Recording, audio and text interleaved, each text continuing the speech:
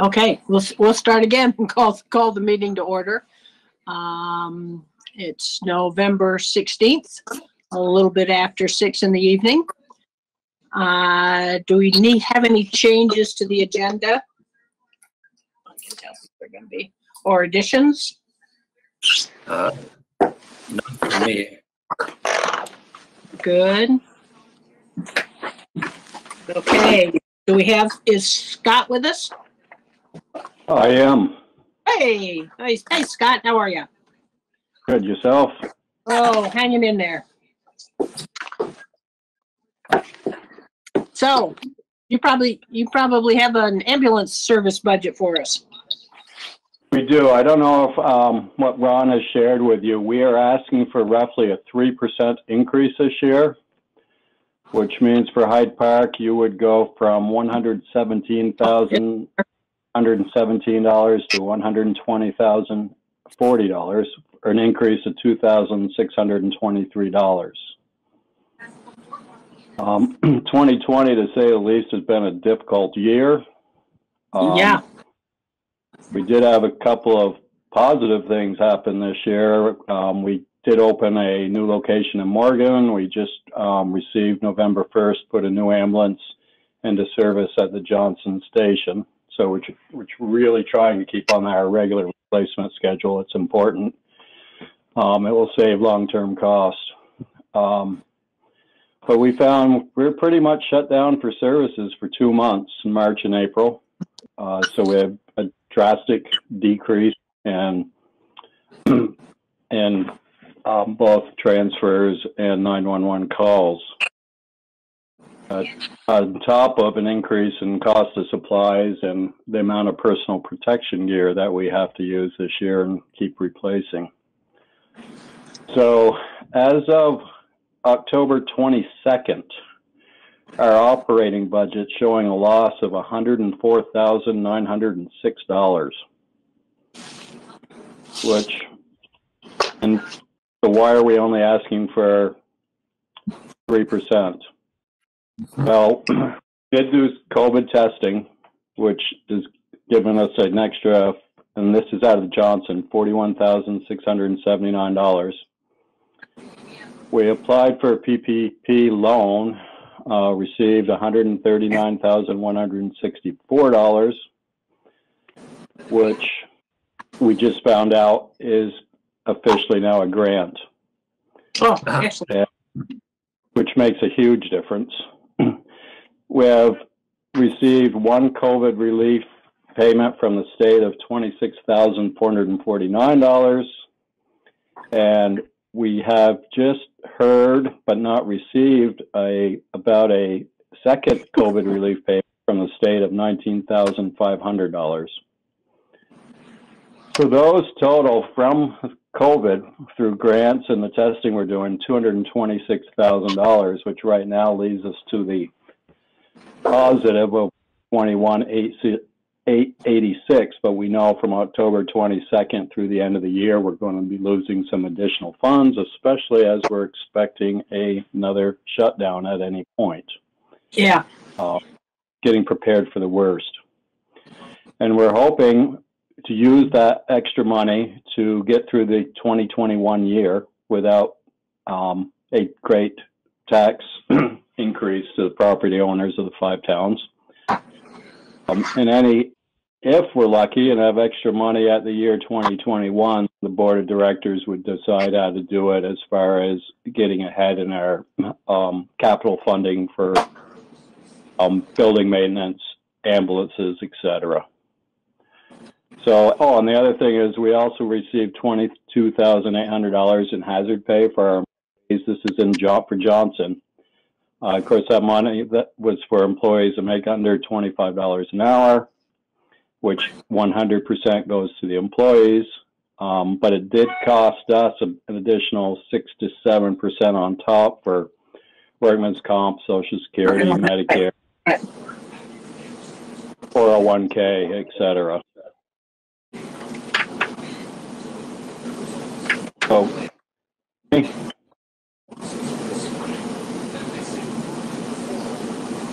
hello? Yep, you there?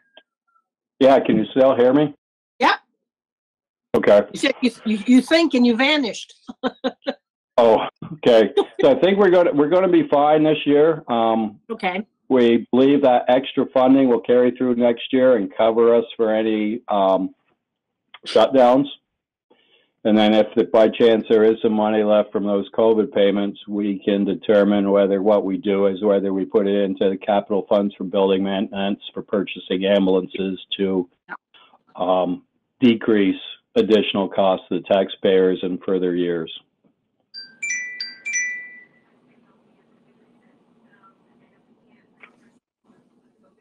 Any questions? I don't think so. You know, with all the sorts of emergency services, and again, where we're going right now, who knows? I'm glad there was that money got turned into a grant, and yeah, hopefully before this is over, there will be more money. You know, the federal government will ship out more monies to states to help with these sorts of things. Yes, we're hoping, but again, we think we're in pretty good shape. Depending as long as another shutdown doesn't last more than 2 to 3 months. Yeah. Right. So, I was going for maybe a month. How's that? Yeah. Well, I think we're all ready for our lives to change back to somewhat normal. But we're doing the best we can, and the crews are doing a great job. I know they're still facing it every day. We had to transfer a COVID patient to Dartmouth today. So they are still in some difficult situations, but they are doing a great job for us. They are. If you will pass along our sincere thank you to them for being willing to do this work and take those kinds of risks. It's again, you don't think about it, but it's so important to have folks being willing to do that sort of thing. Yes, I will definitely pass that on. Thank you. Any other board members have any questions for Scott? No, it's Dave piping in. I have no questions. Dave, we were sure you were hunting. No, just barely made it home. So.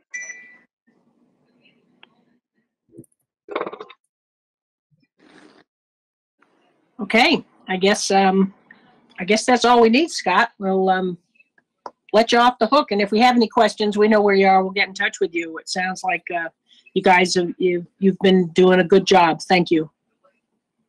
Thank you.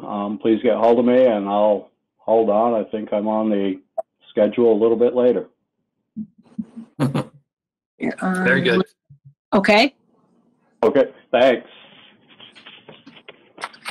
Okay. Look, checks here. Next, we're on the municipal budget work schedule and updates. And I see all these library people here. Thank you, library people.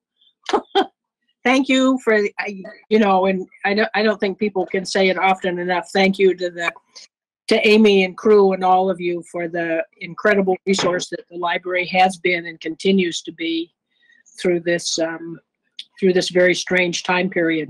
It's a more important than ever resource for the community. So, you want to spend some money this year?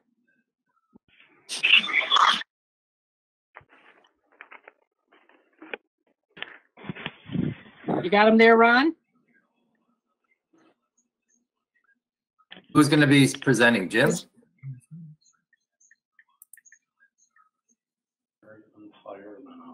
have to unmute Jim if you're going to speak. Okay, sorry. There you go. Okay. Okay now? Yeah, there we Okay, go. good. I can speak for a minute, and then Cy can say whatever he would like to say. I can't really say much more than what Susan just said about how valuable the library is, what a great job Amy's done keeping the library functioning during this very difficult time. Talking directly about our budget, our original intent was to level fund everything except for a small increase in salary, which would have kept our original intent to request a little over 2%. But then 2 weeks ago, we were blindsided by the village water. And that increased our request by about $3,000, which we had not intended at all or expected at all. So with that $3,000 added to our request, that brings our total budget proposal up to about 5.5%. And So the only Jim, change does is, that- I'm sorry. No, I was going to say, does that have the sewer bill in there as well? Yes, it does. Okay. Hey, so. Yeah. I got a question. I just printed off their budget here, and I can see where they added 3,000 for the unexpected water. I just heard that the budget went up to 5.5%. On the paper, it says 4.43. Yeah, I don't have the sewer part in there, Dave, yet. So that's missing from the printout you got. The sewer's missing? Yeah, it just has the water 31 or 3,200. So go with the 5% for now, and then we'll update it for the sewer.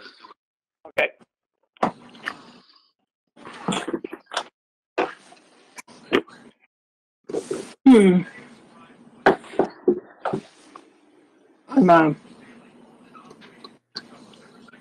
Okay, I guess I won't pull that up.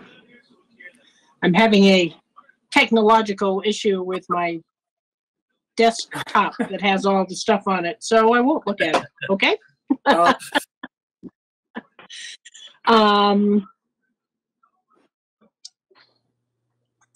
don't know if Jim was done with his presentation. Yeah, I Yeah, don't know. pretty much. Everything else was level funded, and all we really wanted was a little increase in the salaries until the water and sewage tumbled on us.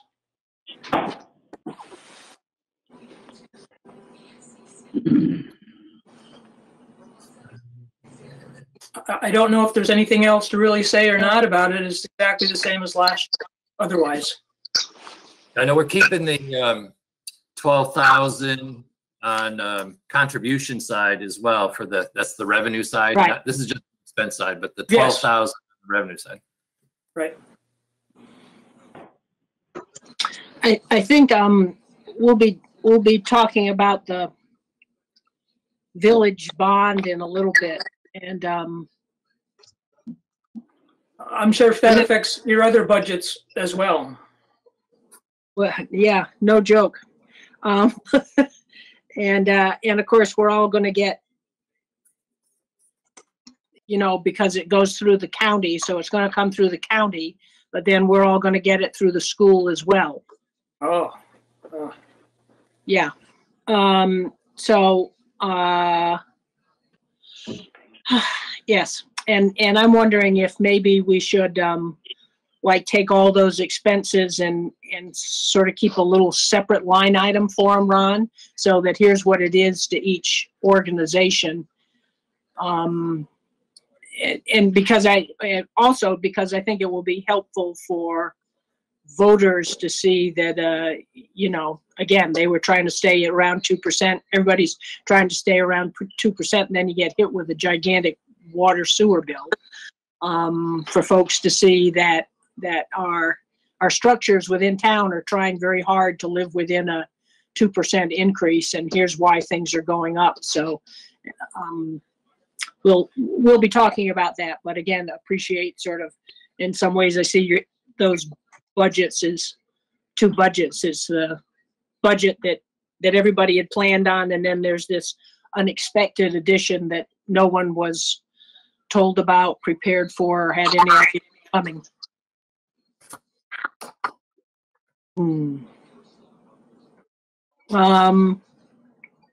Anybody have any questions for the library?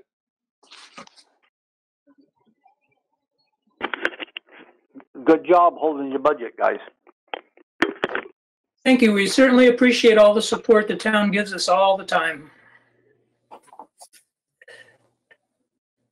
It's funny. One of the things I noticed in the nice weather, because of course, as you know, with your Wi-Fi and people using it, not being able to go in, but now besides the benches at the library, you reach across to the pocket park as well. And so finding folks sitting over there in the pocket park using the ability to tap into the library's system. So it's like, okay, right. Might as well have people be comfortable, right? It was a little noisy this summer, but hopefully it'll be better next year. We anticipated that, so we expanded our technology resources so we could reach more people that weren't able to enter the library. Yeah, no, that was, and again, I know you've gotten you've gotten at least some partial funding for the changes you want to make downstairs. Right. So, well, God, just keep plugging away. Well, thank you so much. Appreciate your time. Always a pleasure. Thank you, guys. Let's see. And now I bet we have a fire department.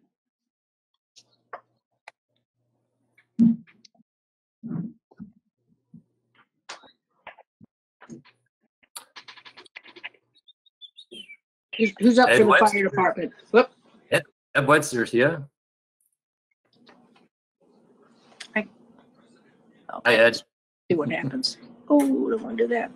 What did I do? Oh my God. The fire department. Brad is here and Ed is here. They're not muted, so they can talk anytime.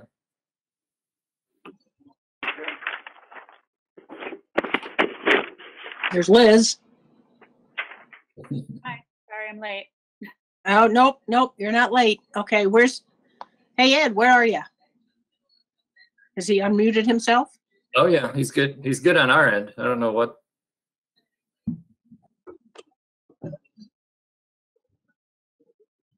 Well, everybody's wide open for free talk. Well, let's see. I got this. Okay, I'm looking at this budget here, and I think Ed and the guys over there did a hell of a good job again until we get the water. Now, yeah. Sue, I don't know how this lawsuit and stuff's going to go or how long it's going to take, but for $20,100 a year, we could punch a well for under 10. Right. So to best of your knowledge or Ron's knowledge, how long is this going to be up in the air before it's settled on who's going to pay what and how much? Oh, it'll be there for a long time, Dave. I got no doubt about it. And okay, and one of the it's now further on the agenda, but talking about it, we need to take a formal action, and then once we do that, I think one of the things that we get the first legal advice about is do we pay the bills under protest, or do you not pay the bills, or what do you do? And I think that might, and again, I would say I think the question should be, I would put the library, the fire department, everybody, you know, under that umbrella, so that we're all doing the same thing and we know, you know, and we know what to do, and then come up with a plan as to how we want to do it. If we have to pay out all that money, and again, I mean, if the fire department budget has got to go X percent because it's just, you know, it's all going to be taxpayer dollars, do we sort of pool that in one place and say, here's what the town is paying, and pay it as one lump sum if we have to pay it under protest, and figure out how to do that. Again, I think we'll need first of all some legal advice on that, and then we'll need some we'll come up with a practical plan and let everybody know how to deal with it. Well, I got a plan for that too, but that come later. But my question here is, I think we should back at 20,100 out and show the fire department on having a minute increase and have that separate, because if that is going to be the way it's going to be and we punch a well for $8,000, that'd be a $12,000 I don't want to say $12,000 You know what I'm saying? Is that So it, really, Ron? Hi, Ed.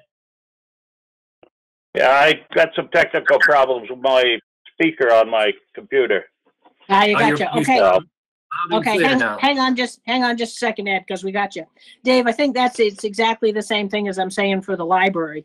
You know, that you're right. I think we just need to show, because these folks have worked hard to do to do as close to level funding as these days as you can do with a budget without making serious reductions, and show the whole water issue as a separate item. That is, here's what the fire department is, here's what the library is, here's what the town garage is, so that folks see it. yes, understood. So- Okay, Yeah, because I agree. Looking at, I mean, everybody, the North Hyde Park department and our department, the library, everybody has worked really hard to do a 2%, 2+% increase this year. And with a lot of strange additional costs for people this year too.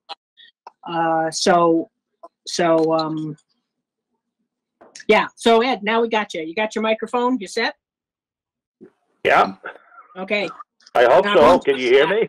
Yeah. I want you to know we've already said you did a good job, so you might not want to say much. Okay, as long as you're all set, I'm set. Basically, this is pretty much bare bones. I think it's like a 2.1% or something like that before we add on the water and stuff. Yeah. There's no big changes in it. We cut a couple places to add to a couple other places, as you can see. If you look down the sheet that I think Ron probably faxed or emailed to all of you, you can see what our current 21 budget is and what our proposed 22 budget is. And it's a difference of $1,750 increase, not counting the water issue. Yeah.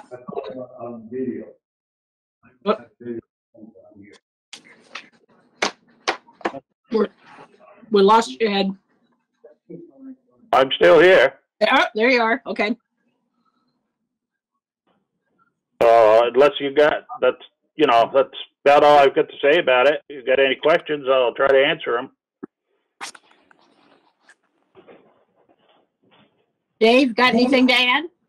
no, I mean, they've controlled everything they got to control. What's gone up, this stuff is out of their control, so. Good job, Ed. Thank you.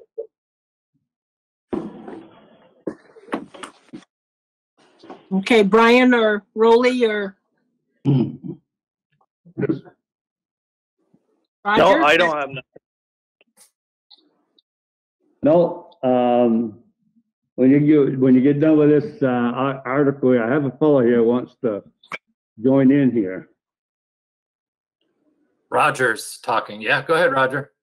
I have a fellow here who wants to talk about his roads. I don't know when you want him to come on down when we get to the highway department. Oh, okay, that's coming up shortly. Okay, We'll get him in there. Yep. he's in here and he's masked. I'll have him hold until you're ready. Just let me know if you're ready for him. Okay.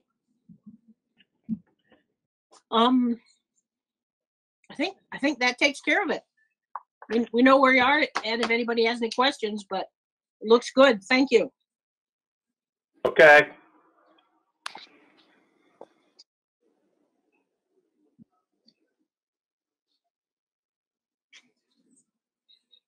Okay, for the highway department.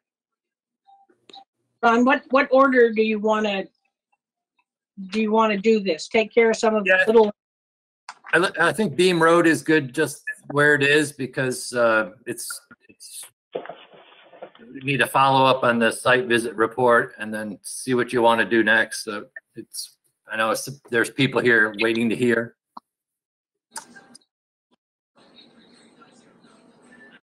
I mean, I got lost in there someplace trying to read this. They want. So you want Beam Road is good. is good. Is Yeah, that good? Mean You I want to think talk about it? Yeah, we need to show, have some notes from your site visit, which would be Yeah. good to put on the record. Okay, who made it to the Bean site road visit? Roland and I did. Okay, We got there, we met with some of the people, and we discussed the work that would be done. I sent out a picture showing that there was one culvert that was blocked totally.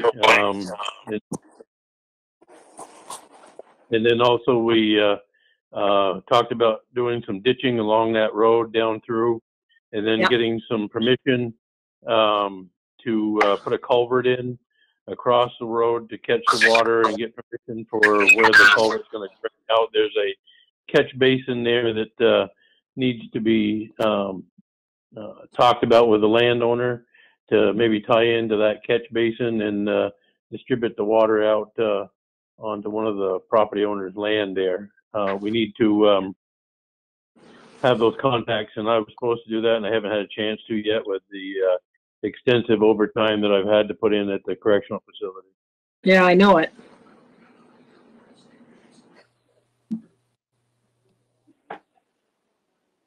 And that's most of what we discussed in a nutshell there. I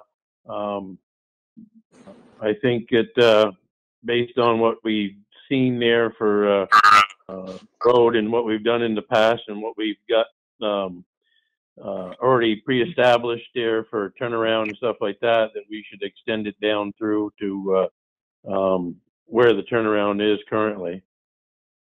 So now, and does that, do we need a survey for that? Yes, I believe we'll need to have it surveyed. Okay. So we could go ahead and get the survey done, and then I would assume this is work that's going to get done next year. Hopefully in the springtime, once we get reorganized with our town crew.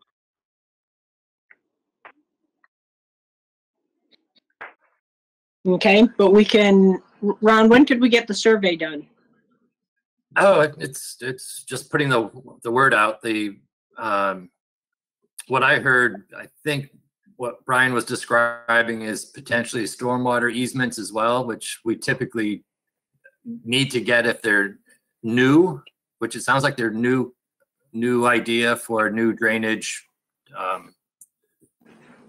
new drainage pattern on that end of the road. I think there might be some survey done already, so we're not starting from scratch, but the turnaround hasn't been surveyed in, so we'd have to figure out what the limits of that are and then have those limits surveyed in. Once the survey work's all done on a preliminary, we present it to the neighbors and select board for comment, similar to what's happening with Prospect Street. Okay. We could eliminate some of that.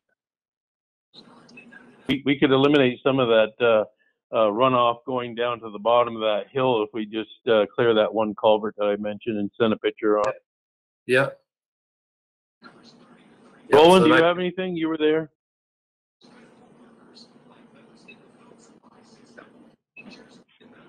I think something should be done, you know, if we get the good weather this year, to ditch that down around that corner and clean that culvert out.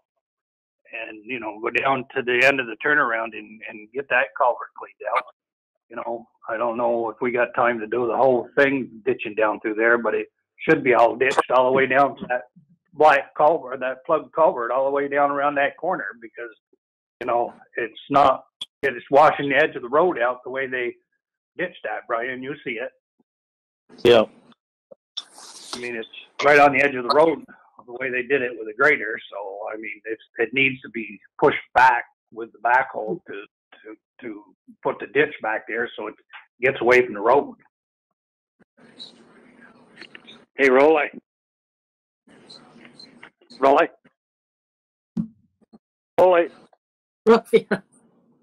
We lose him. Rolly. It's Dave. I guess my question was, if we disturb that land or that road or any of the dirt up there, won't it become muddy? If we ditch that, Roland's not speaking right now. I don't know if he got it on mute, but if we ditch it, all it'll do is increase the flow and get it out of the road. It's not going to hurt nothing if you ditch that, if you have the time and the weather stays with us. I mean, a day up there, we'll have that all ditched, you know, a day, few hours. You know, you could go down through there pretty good. You don't have to lug the material off because the guy down in the end that owns the place down at the end said that we could dump it right there and he will take care of it with his tractor. He's got a place for it. But, you know, all you got to do is go down the road 200 yards, 150 yards, and you can dump it right there. I thought I heard you say about pushing some dirt back off the road. No. Well, what happened is when they went up there, they ditched a little bit of it down that hill, but they used the grader and they put it right on the edge of the road, Dave. And when it rained, like it was raining, it was washing the edge of the road out because the ditch needs to be put back where the ditch is, not on the edge of the road. Okay. That's what I see. And I know, Brian, you were there too. Yes, I agree. But, you know, the thing with the culvert down at the end, down at the corner, you're not going to be able to do that this year. That's going to have to be thought of. And the person that owns the land where the culvert would dump the water onto, she was fine with it. We talked to her that day. But Brian, you know, as he said, there's a DI there, and could we hook into that DI and then make it a lot easier? But I don't know that because we got to talk to the landowner about that. That wasn't the woman that we talked to, was land. That was something. And if you remember, Brian, Deanna Junkins was the one you were going to talk to. Yes. Yeah, she helps that lady down there. She works for the lady. Yep. Yeah. But you know, if you can give them people a day's worth of ditching up there and dump it down there, I mean, you might take care of a lot of problems in the spring if we get the time. Scott still on? Yes. Scott, you on? Excuse me, I could not hear that. Are you still on, Scott? You are. Yeah, he's there. Yes. Okay, what do you think? The culvert should be cleaned out, and then we should be able to ditch it if we get the time, and then next year we'll look about putting that water across the intersection, the corner down there.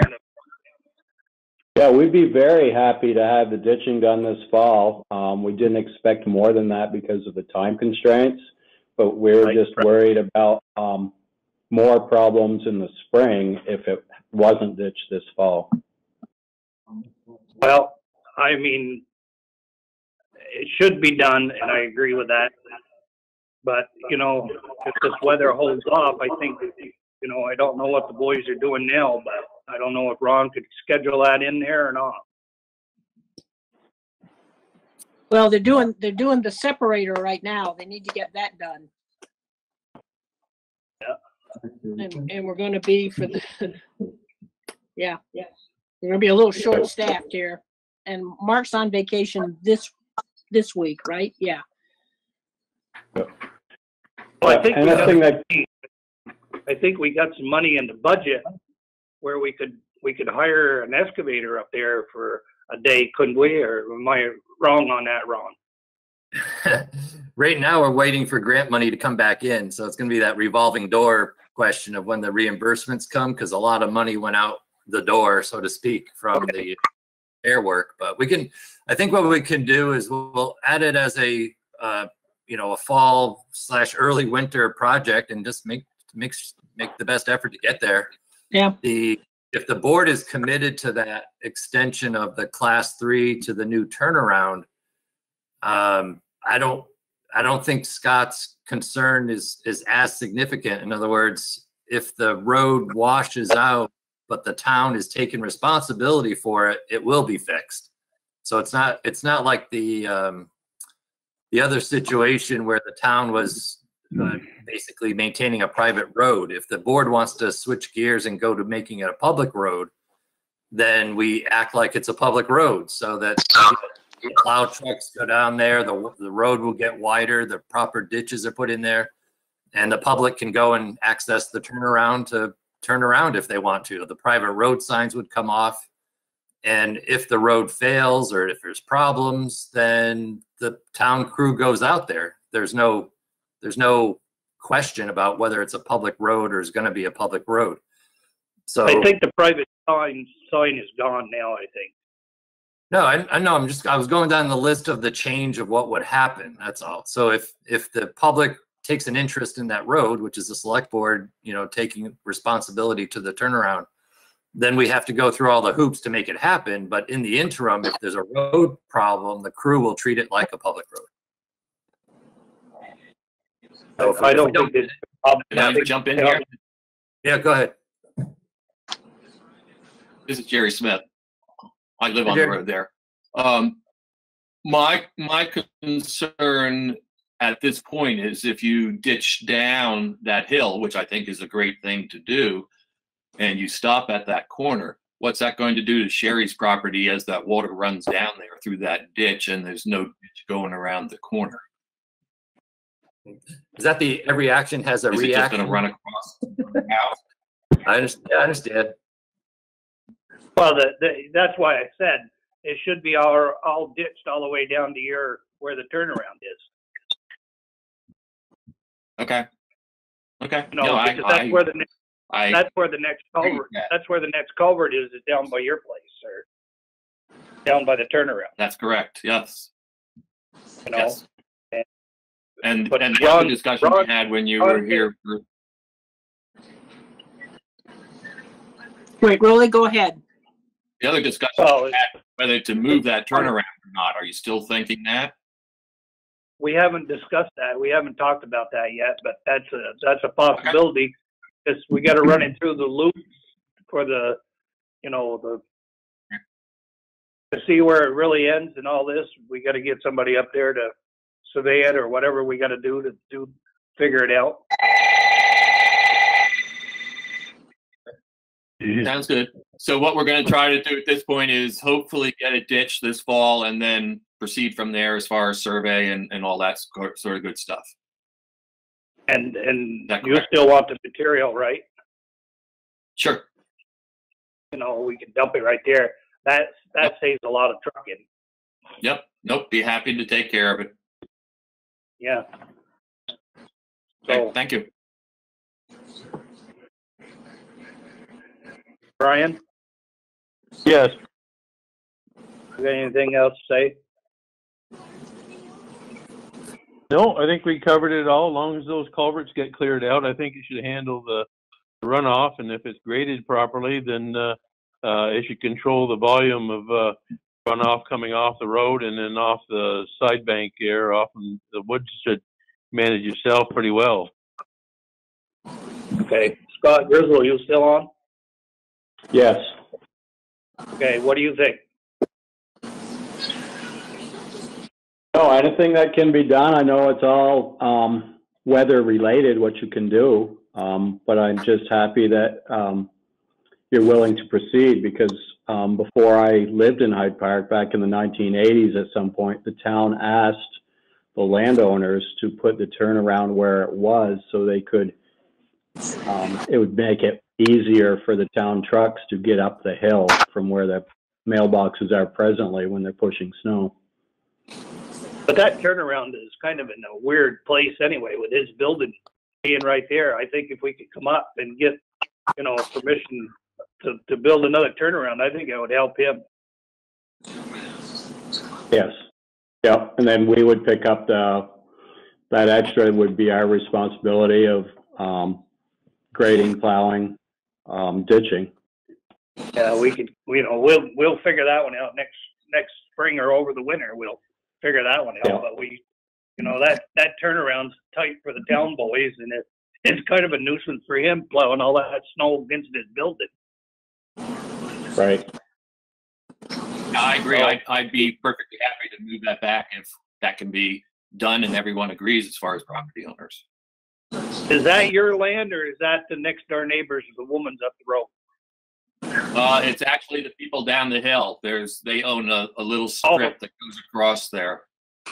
That's right. So we'd have to contact them and we'd have to get a permission and get it all heated over or whatever it would take. So that's going to take a while. I understand.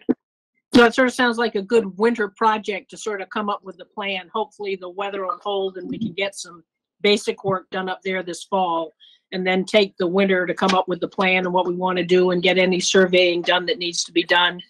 So in the spring we can be, famous last words, in the spring we can be all ready to do the project.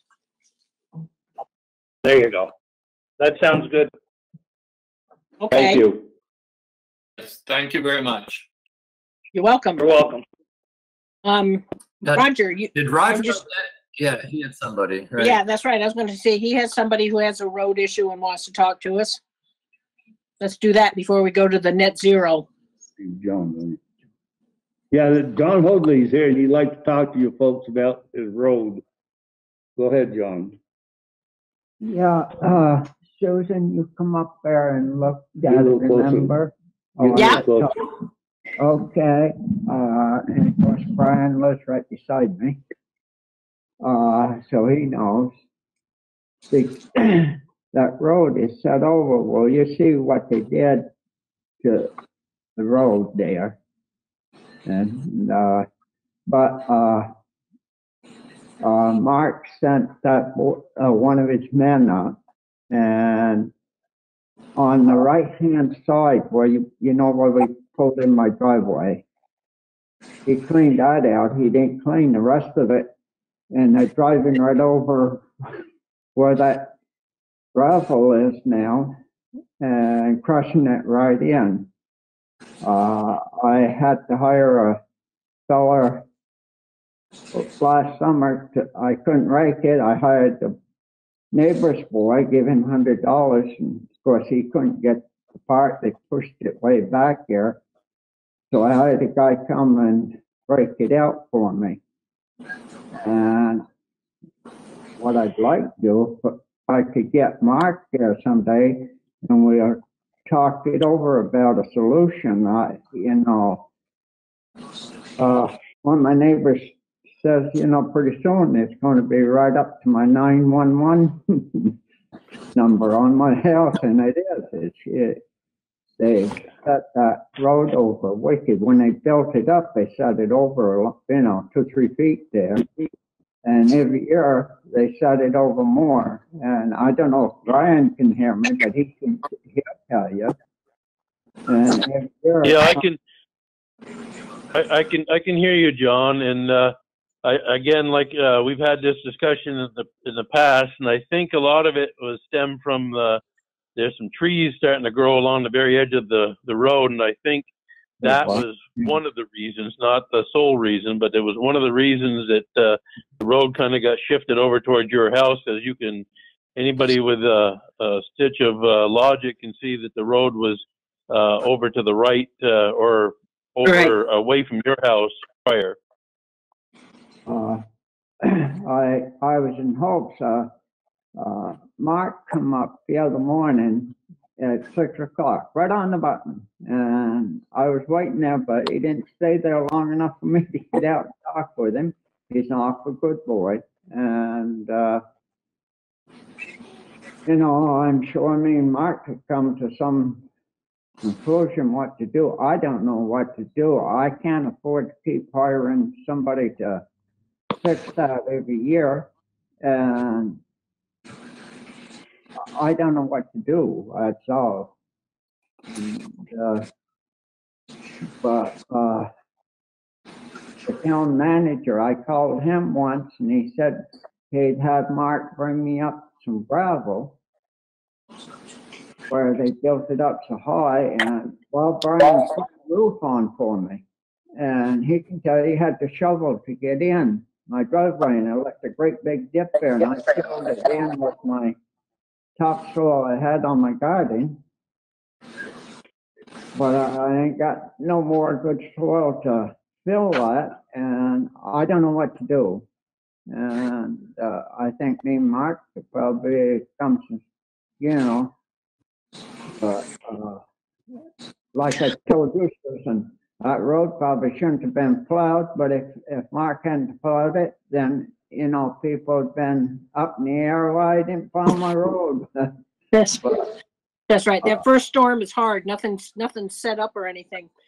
John, how about what we'll do? Because Mark's on vacation this week, and when he gets back, we'll have a chat and see about and maybe Mark and Brian will see if they ever let you have a day when they don't put you to work, Brian. They're just going to keep you locked over in St. Johnsbury pretty soon, I'm afraid. And we can come up and see what we can do for a plan to figure that out for you.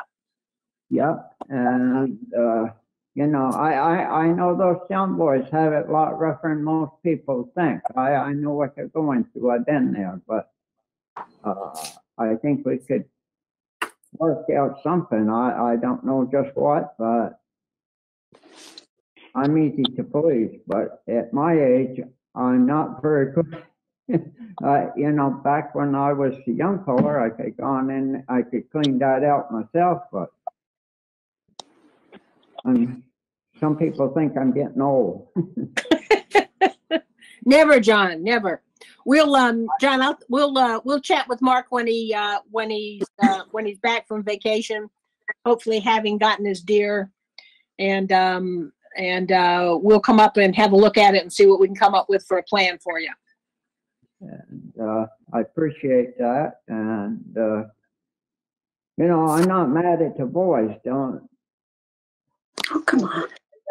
When I first see it, I get kind of peeved, but yeah, well, but you know, it's just, you know, something has to be done because, you know, it's just ruining my lawn. So.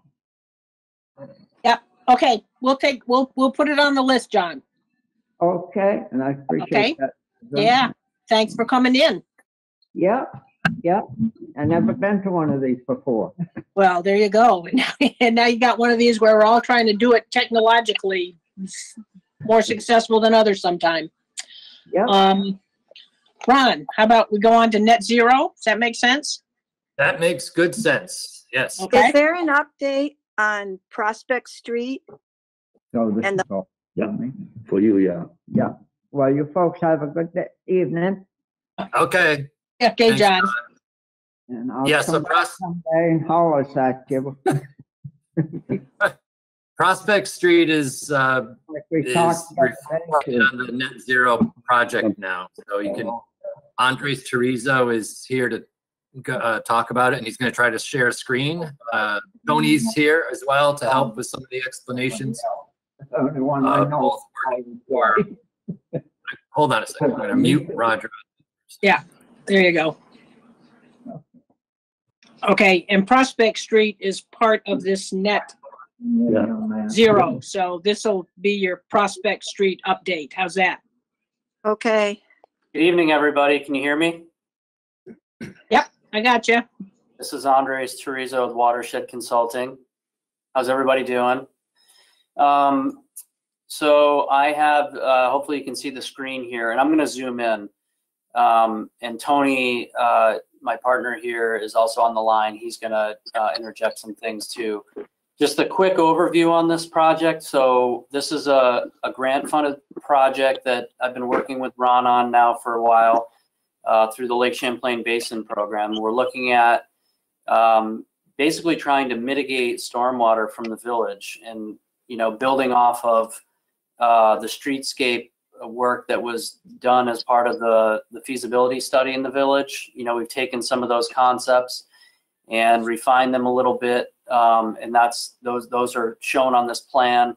We've also done a lot of subsurface soils work in the village. We did borings and infiltration testing all over the village to really figure out what the soil conditions are so we can devise a stormwater system which is going to infiltrate a lot of the runoff from the village. That's really the ultimate goal of the project. And so as part of our contract with the town, we're going to be producing a 30% level concept plan showing this whole green infrastructure type approach in the village. And so I think the purpose of today, what we have on the plan, there's a lot of features on the plan. And really, I think this is the first time we're presenting it.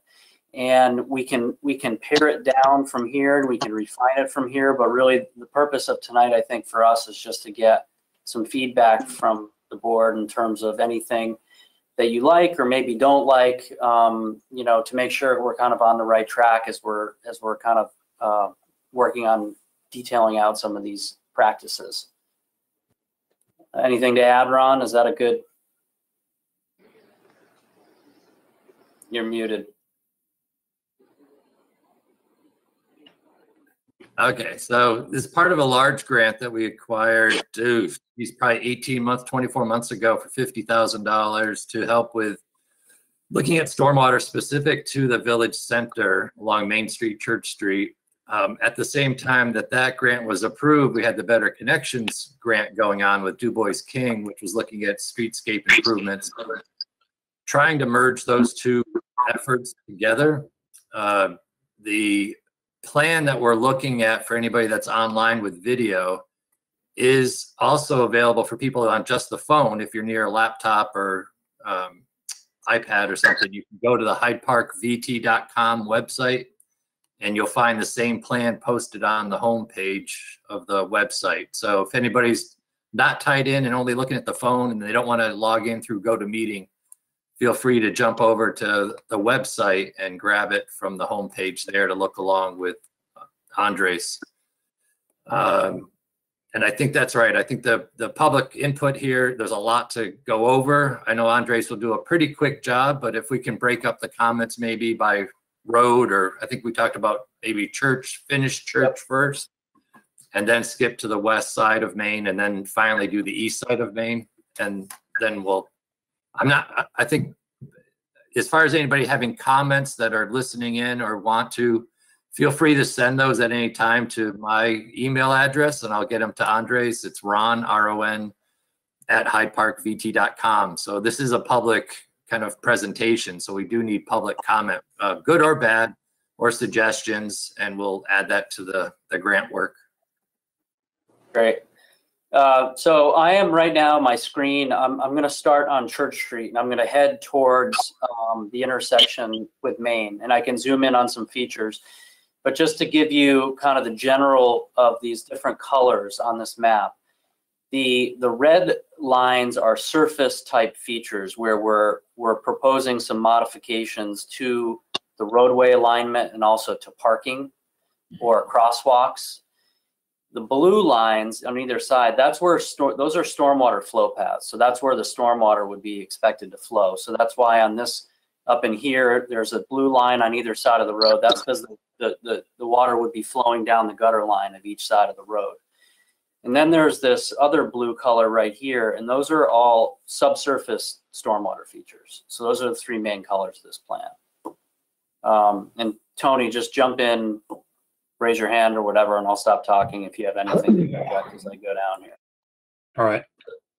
So, you know, starting from the top here, we're proposing new curbing on the west side of Church Street to control the drainage. And that's directly a result of the fact we're observing where the drainage from Church Street peels off into some private land here. And we think that the best solution would be to install some curbing on the west side of the road. So that's what's shown right here.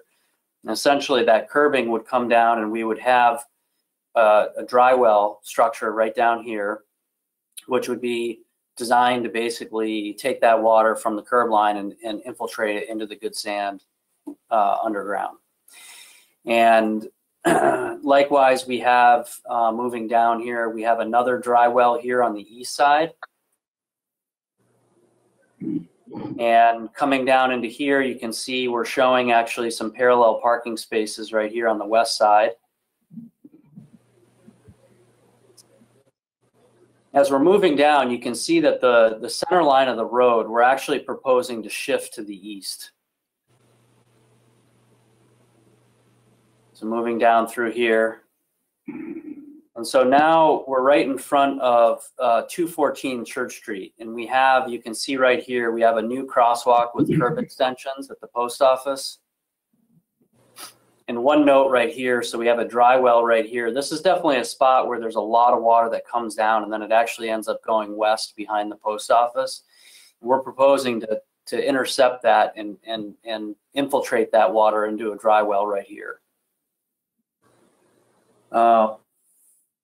So we have this crosswalk right here, and as we go further south in front of 230 Church Street, we're showing diagonal angle parking right here on the west side. This is a little bit of a deviation from the Du Bois and King plan, but we think that this actually makes sense to basically shift the road to the east instead of to the west. I think it was reversed in that plan. It would be more compatible with the businesses on the east side here, and I think it just would make more sense to have this parking angled on the west side in front of 141 Main Street here. So that's kind of what we're showing in concept. So as we move down, we have new curbing and defined sidewalk on the east side of Church Street. So you can see right here, there's a sidewalk. That sidewalk actually, now I'm going back up north, it's running all the way up the east side of the road. So as we look at the intersection with Main, we're showing, essentially we have these curb extensions, and within those curb extensions, these blue areas, these are going to be, these would be planted stormwater features. You know, on the surface, they would basically look like rain gardens. So they could be planted with nice vegetation, but they would have inlets on the curb to basically take the water and infiltrate the water. And any overflow from those systems would kind of continue on down to the west, down Main Street. Any overflow. But these would all be on all the corners. There would be a crosswalk here, here, and here. And no raised table if a three-way stop control. I think one of the other concept had a raised table there. Yeah, this is Susan. One of the issues for the business across from the library, and again, taking, if that remains a garage or repair of some type, I know they're interested in selling, but they're still there as a business. So just thinking of them as a business, you know, they have all the vehicles they're working on, they park there. Well, I can just see that being an issue. I can already hear them yelling. About well, what? Because how they have access in and out, how trucks that make big deliveries to them have in and out. If you run a sidewalk all the way through there, you've cut that side access off for them. So it is an open, it's an open sidewalk. I was going to say, they could drive over that. An open sidewalk. Oh, good. Now I got different kinds of hot sidewalks to learn about. Okay. Okay. That was one of their concerns. Moving the parking over there would certainly make a big difference. And as I say, if anybody's got some money and wants to buy a nice lot and give it to the town, that'd be great. I'll put that out on Facebook because that would be, in my mind, that's wonderful. That would be another perfect little park, sort of an area or a ice cream store or something like that. Anyway, that's beside the point. Okay, got it. Sidewalk they can drive up over. Can I pipe in? So sure. Hey, Roller, you on? I'm right here. Hold on. Yeah, there it is. I'm not a fan of diagonal parking, and I know Morrisville was going to do it, but they had a lot of negative responses for doing it. Can you shine some light on that?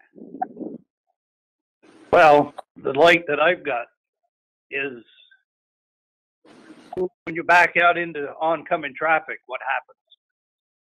Kabang. You get rear-ended. Yeah.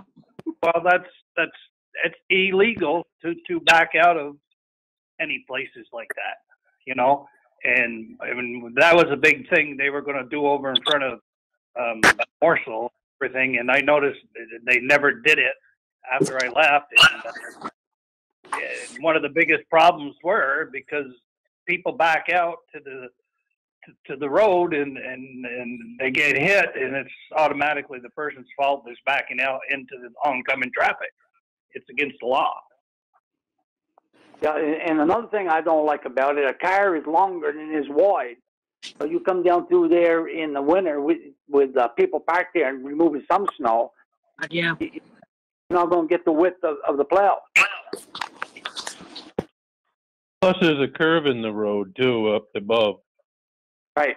You can't see as far as you should. That's right. You come around. You're almost to the library, so you're almost to the post office where you could see those people pulling out by the library, on the side of the library. So I guess I'm not a fan of that diagonal parking. Yeah. Yeah, and we know we have an issue with the speed that people come off the roundabout and come down that street. I think you're right. I think diagonal parking there, we are asking for trouble. One of the, putting the crosswalk at the post office with those curb extensions. Yeah. In addition to just getting people across the street, that is basically, throttling down on the road and is meant as a speed control just before you get to the center of the village and that parallel parking.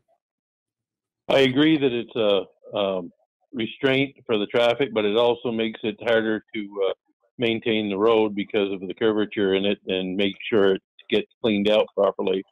I know they put them in like Montpelier, and the work crews down there have to go in literally and hand shovel out some of the areas because they can't get it with the machinery.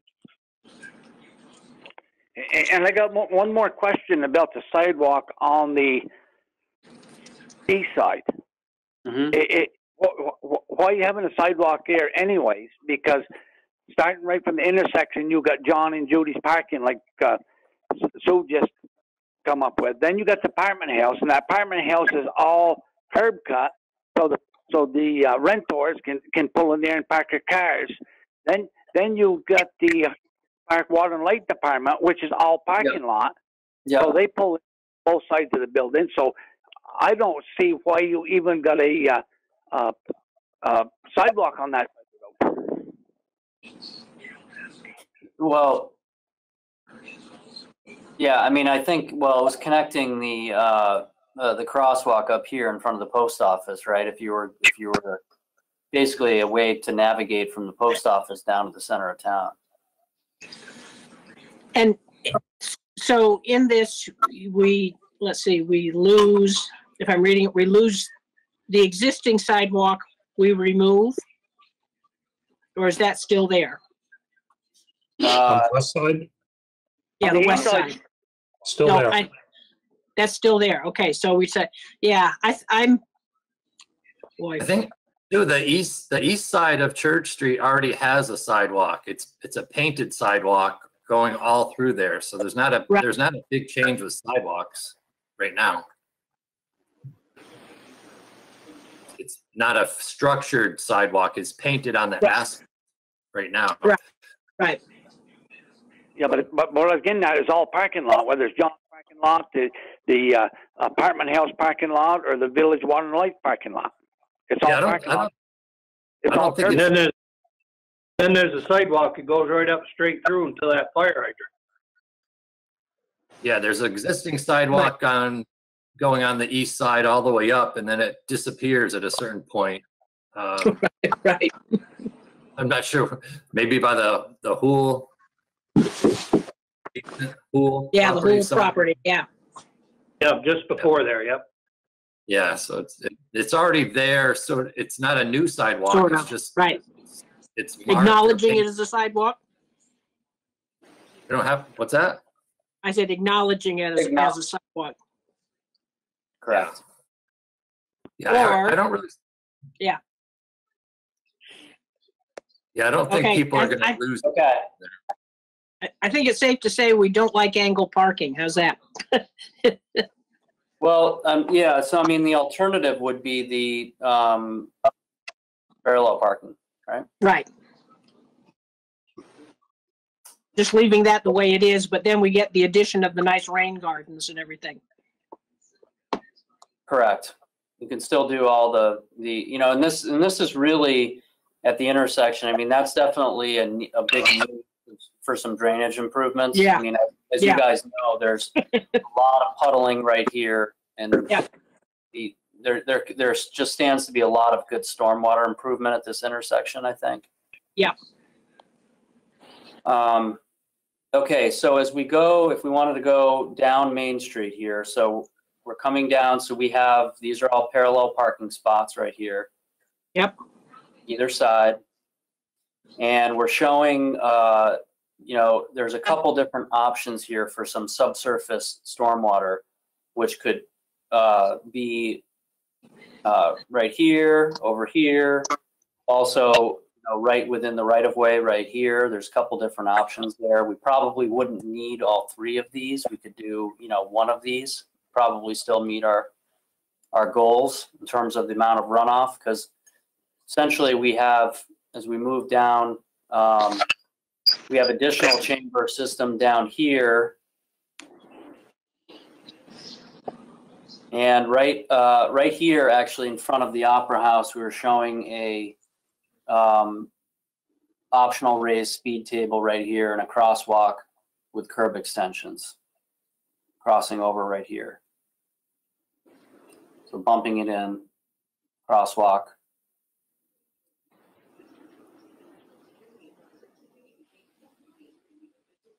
And then down at the end of the street here, we're showing a large stormwater feature in the yard of 25 Main, which is the Jim Pease's family's property, I believe, right? There's potentially an option to have some stormwater over here. And essentially at that point, I think there's going to be very little stormwater that's going to be continuing west.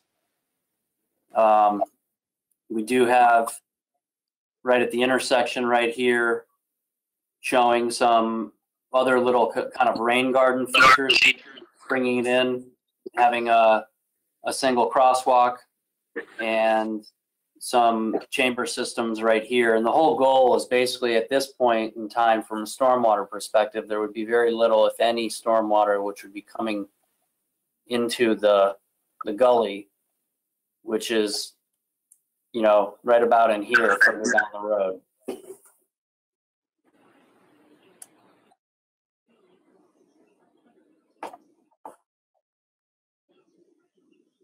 Anything to add on this side, Tony?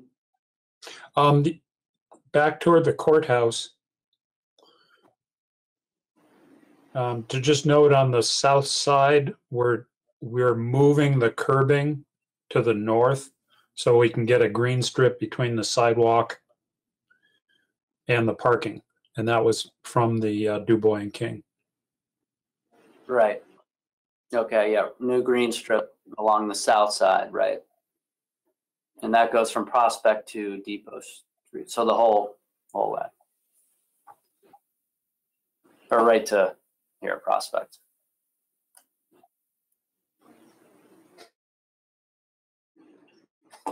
We're also showing just on Prospect right here, delineated parking spots. Widening Prospect with delineated parking.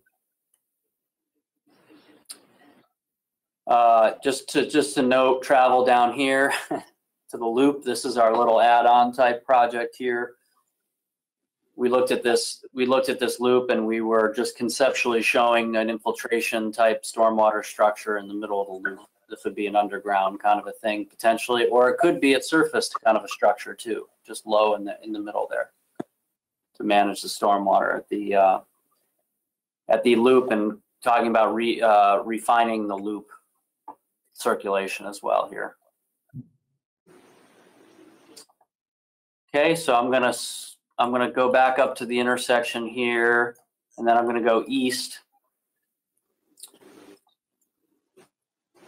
And as we go east, new curbing and green strip along the sidewalk on the south side of Main Street.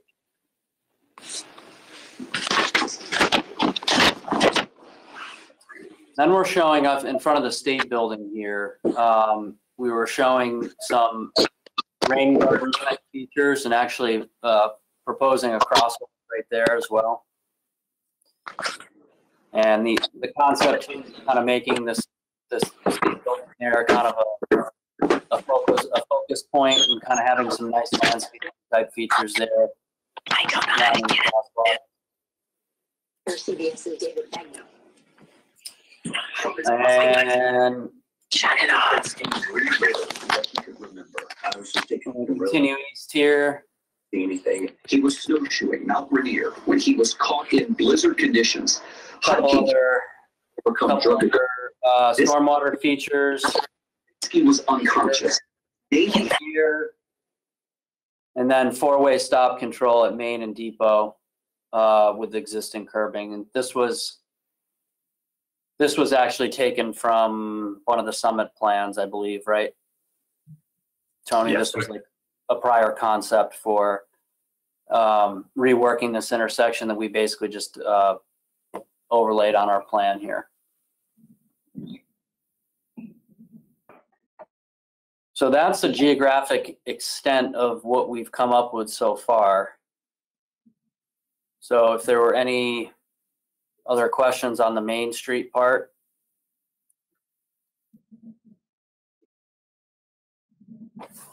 The only other comment, Andres, on the east end, our intent is to send more of the Main Street drainage at the east end to the west end.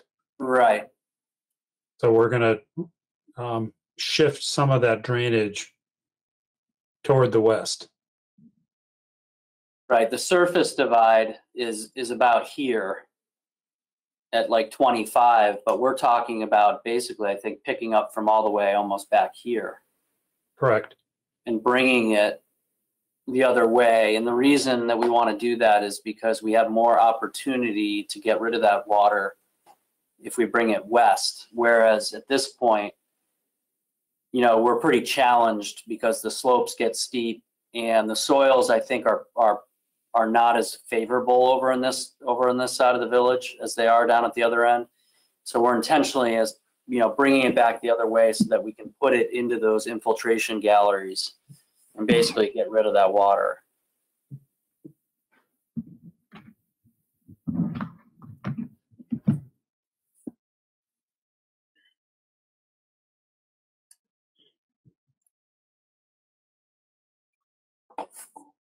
Ron, anything to add? Or I think the other thing that's missing from the goal of the project was, one, not to lose too many parking spaces.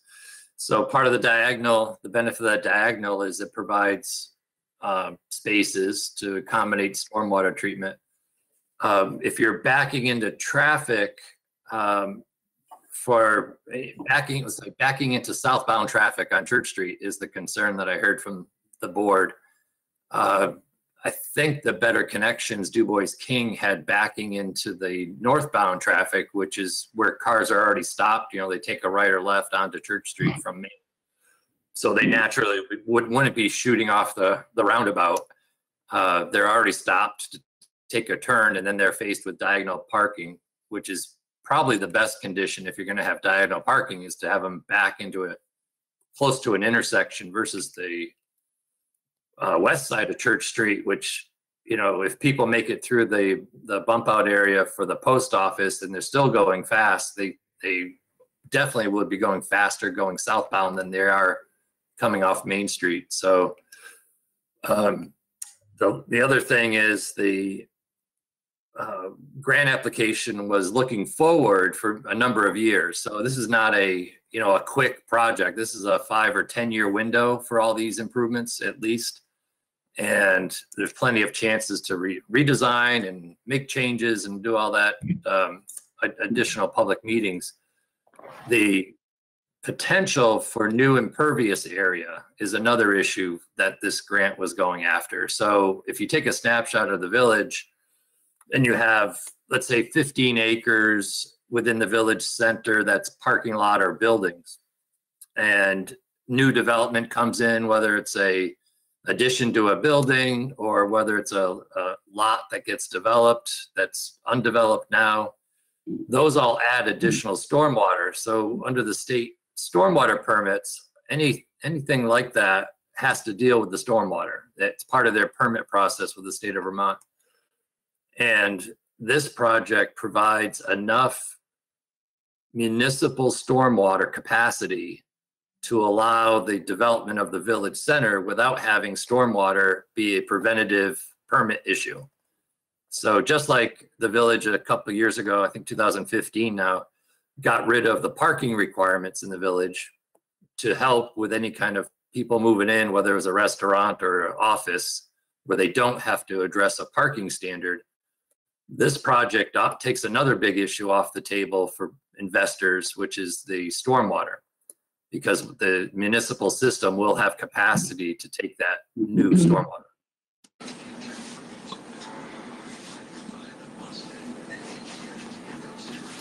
Yeah, with the exception of just having from the previous, I'd say take out the diagonal parking, leave us parallel parking there.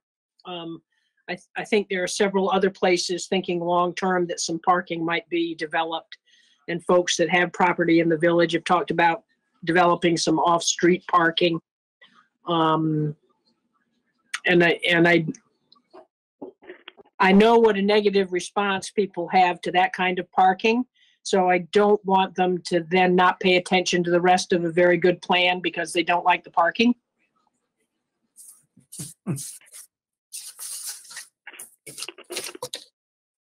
Yes, Sue, go ahead. I just want to throw something out there, Sue. Yes, sir. And it all do with cost.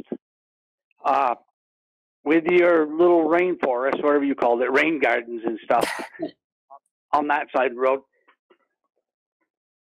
the money to build that, also on the sides, the money to do your curb in and your strips and all that stuff, what is the cost of that compared,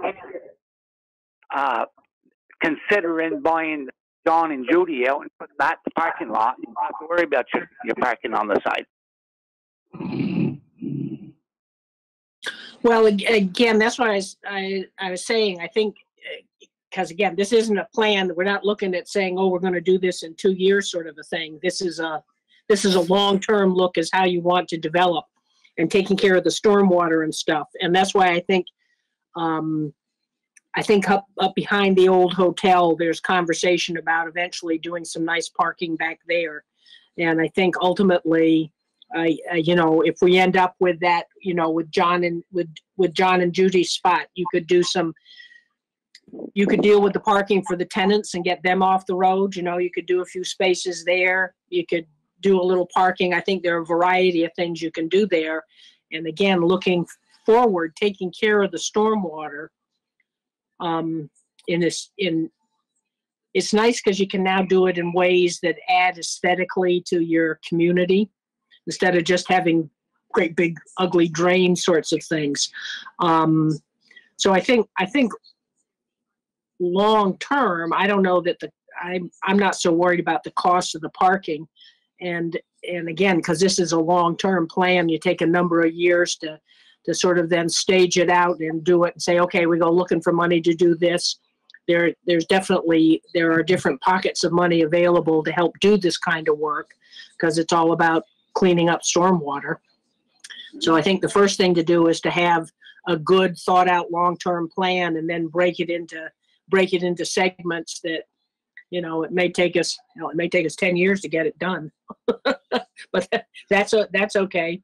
Any little bit that we do, again, having in a few heavy rainstorms, gone and watched literally the sheets of water pour down that street, then go around the corner and pour down the hill. this will all slowly but surely make a big difference to it. So Dave, I guess I'm saying I don't think it's not as though suddenly here's a $200,000 bill that we've got to do all at once.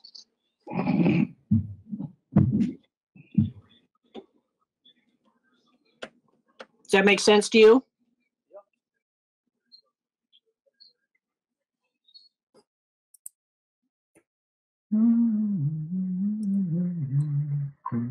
Got any more questions?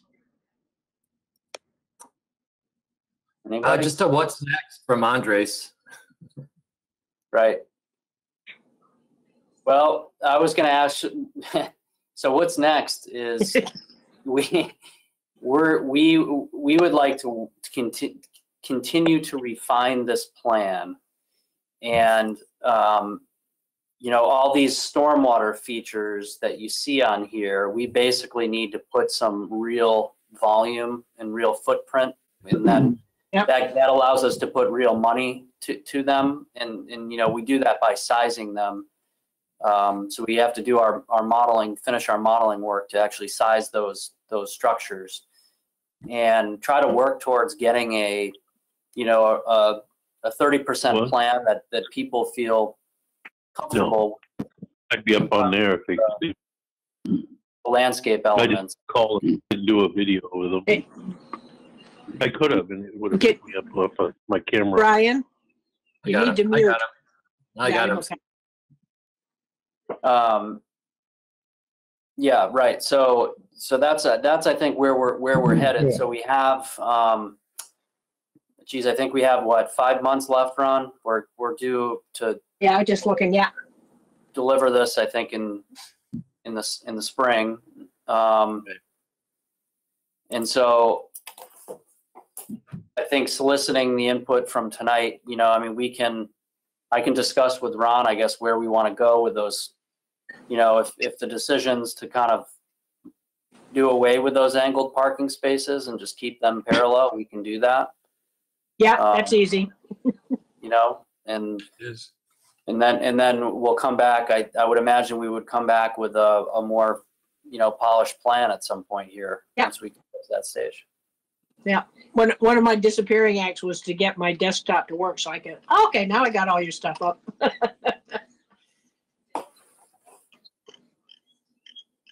No, that sounds good. Yeah. Okay. Okay, great. Well, Ron will have a copy of the plan, and as he was saying, you know, we'll just wait to see if any other comments come in, and then we'll move ahead. Super. Thank you. Appreciate it. Thank you for your time. Thanks, Tony. Thanks, Andres. Good night, guys.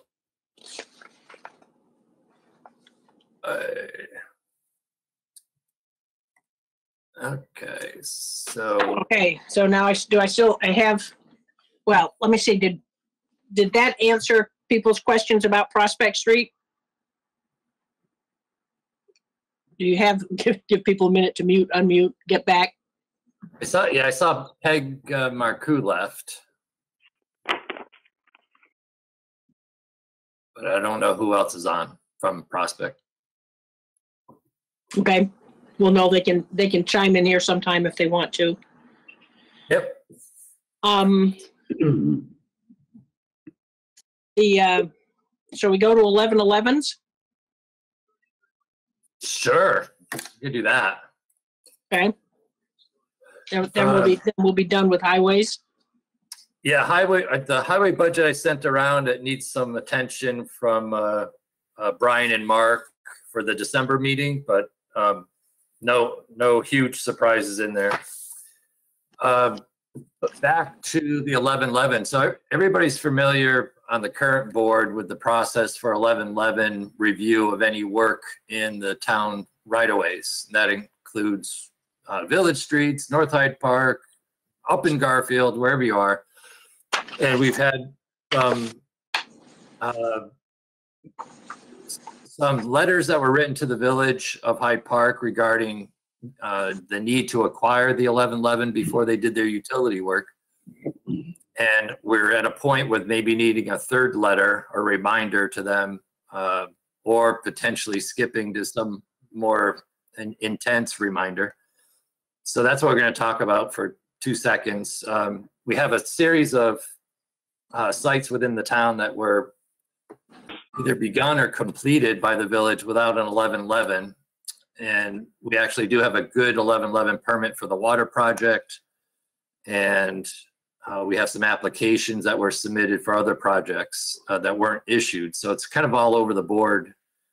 And the most recent one was a couple weeks ago with a pole placement up near Dave's house. I think it was for the Menage project. And I think Mark French went up there to measure it and found it was 27 feet from the center of the road, but that the wires would go across the road. So 1111s cover wires as well as poles, new plumbing, water, sewer, whatever. And we need to have something done. So anyway, we talked to the town attorney briefly to see what options are, since they already have a 2018 letter, a 2019 letter from the select board saying get your 1111 before you do anything in the town right away. And now we're at 2020 needing some additional action by the board. The town attorney's option list is 3, basically. One is send a third letter, which is basically a repeat of the 2019 letter. Just a reminder kind of letter, get your 1111 please.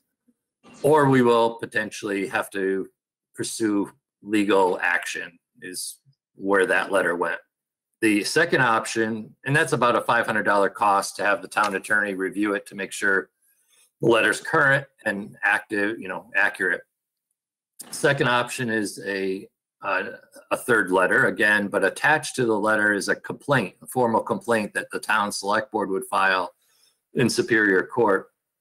And that draft complaint would not be submitted to court, but it would give the village trustees the prelude to a formal action. The third option, and that was $1,000. A third option is much more expensive, which is to skip the letter and basically file a complaint with Superior Court for failure to comply with the 1111 statute. And that is starts at $5,000 and could end up with a trial case between the town and village, which there's no known number for that, but just preparing for that and getting to the first step is a heavy cost. So it's kind of up to the board to what level you want to do it. Usually most people, whether they're residentials or businesses, respond really well to the first letter. So we're kind of moved beyond that to potentially a third letter. And at some point we need to have a good respectful process of the 1111, which we don't have right now. Well, the village just continues to ignore any town regulations. And I know it's been a frustration to the board long before I came on the board. It's I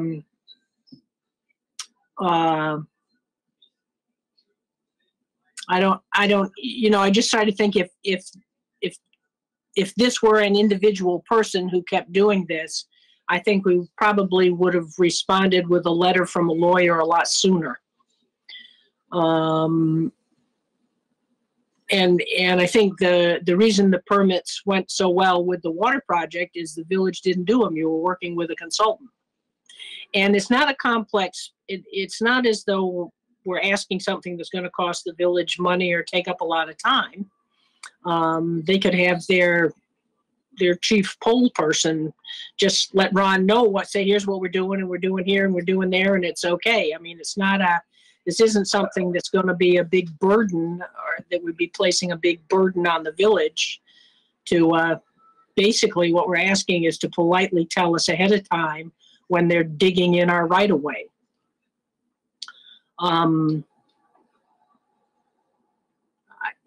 My inclination is to spend the $500 and have the lawyer send them a letter, because in other circumstances where we have just gone and had a lawyer send them a letter, they have responded appropriately and we've gotten things done. And I'm sorry we have to deal that way, but it doesn't seem to do any good us sending them a letter.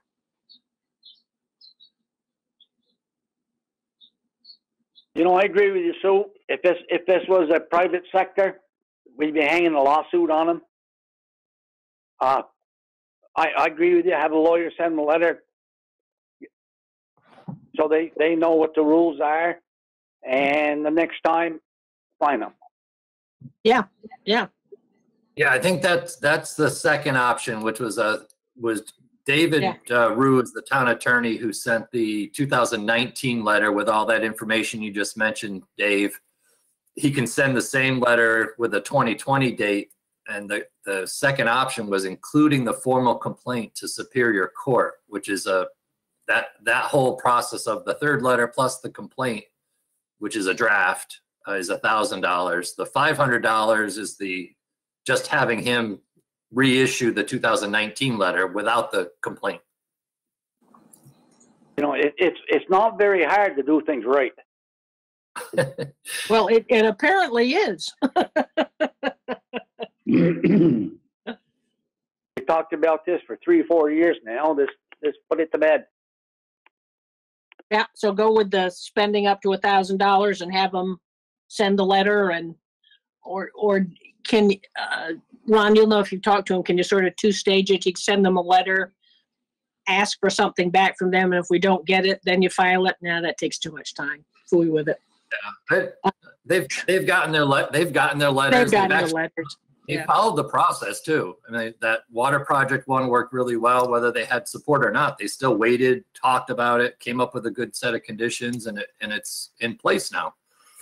So I don't know if it's just getting used to something that maybe was done loosely, 5 or 10 years ago, where they never asked for 1111s, and we're just trying to train them. But we've done it.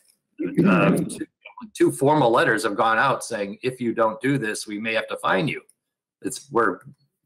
I think the formal complaint really should open their eyes, I guess, to the risk that another violation is going to trigger what Dave is suggesting is the fine and penalty, which can only be done through the court system, Dave. It's not we don't have a fine that we can ticket them. It's got to be issued by a court, judge process.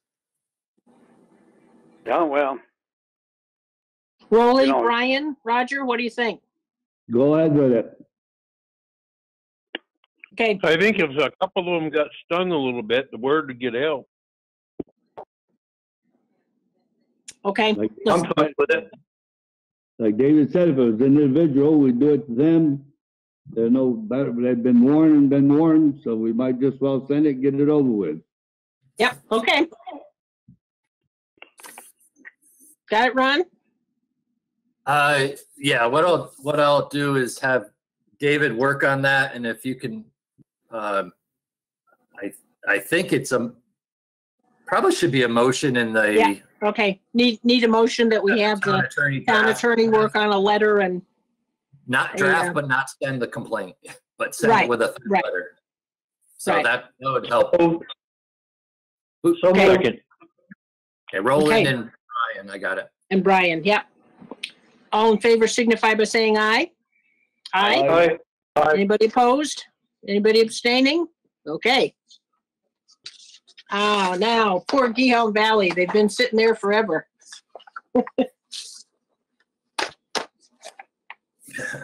See how much fun we have, Liz? Absolutely. This is Dale. So it's been sitting there since 1910. It's not going anywhere. We're all good. Okay. So what we have, whoops, where's my agenda? Who is here from the GVH? I see Dale and Liz. Is that it? That's it. And I'll start with asking for money, and then Liz will follow up explaining the part 2 of that. Okay. Part awesome. How we're going to get more money. How we're going to get even more money. Exactly. So I believe Ron circulated to the board the thing that I submitted, which was a full page of words, but the short story was asking if the select board would consider raising the $3,500 that is annually allotted for the building maintenance up to $5,000. And the reason that we were asking for that increase is that that is almost exactly the increase that will be coming from the cost of the Wi-Fi. Did everybody get the sheet of paper that got sent around? Yeah, I got it. Okay. You guys got So the other thing is, like, underneath that paragraph with the ask to consider that was the other line that said we are not asking for the voters to approve any additional funding for the hall for this coming fiscal year. So the town's been very generous to us the last couple of years. So this year we're going to try to stick with just the building maintenance budget and the full-on push to pursue grant funds. We've been doing pretty well in that regard. Our $3,500 is going as far as we can make it go. We've spent about 1,000 of it. Most of that has been in building materials from the Country Home Center. There's been not a nickel spent on any kind of labor because we've been doing a little work group at least once a month all summer long, just to do the incidentals that were mentioned last year. We're sealing up windows downstairs. We have to build a utility room in the basement. Weather stripping the doors, that sort of thing. We've been able to put that in as sweat equity, but $3,500 is going to get eaten up pretty quickly with the Wi-Fi addition and with the propane addition for the furnace that is working now. I think that we ought to put that on the town meeting for the taxpayers. And the reason I'm saying that, from going from 3,500 to 5,000, you know, 1,500. I mean, doing that or asking the taxpayers for more money to do something is the same money. Right. And the only reason I'm questioning it at all is Mr. Spitzer stood up at the last town meeting and said, if we approve that $19,000 in change, the Grange will not come back this year and ask for any more money. Right. And well, okay. If you want to play that tape back, play it back. That was said.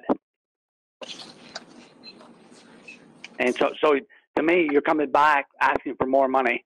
So I think it ought to go on the town meeting for the voters to decide. Okay, we weren't sure just exactly how to proceed with that. It's just knowing that the $118.44 each month is going to cost about $1,400 each year. It just, we're worried that the $3,500 that's annually allotted for building maintenance wouldn't be enough to support that. Well, I understand that. I'm not saying I'm against it. I'm just saying what was said and voted on at the last town meeting. So I don't think that the select board can rule it on their own without going through the rest of the taxpayers. Understood.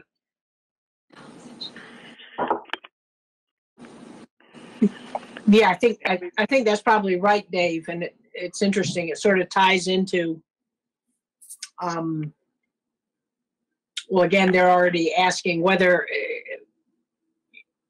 when people are asking for an increase, you know, usually you have to do the petitions and everything.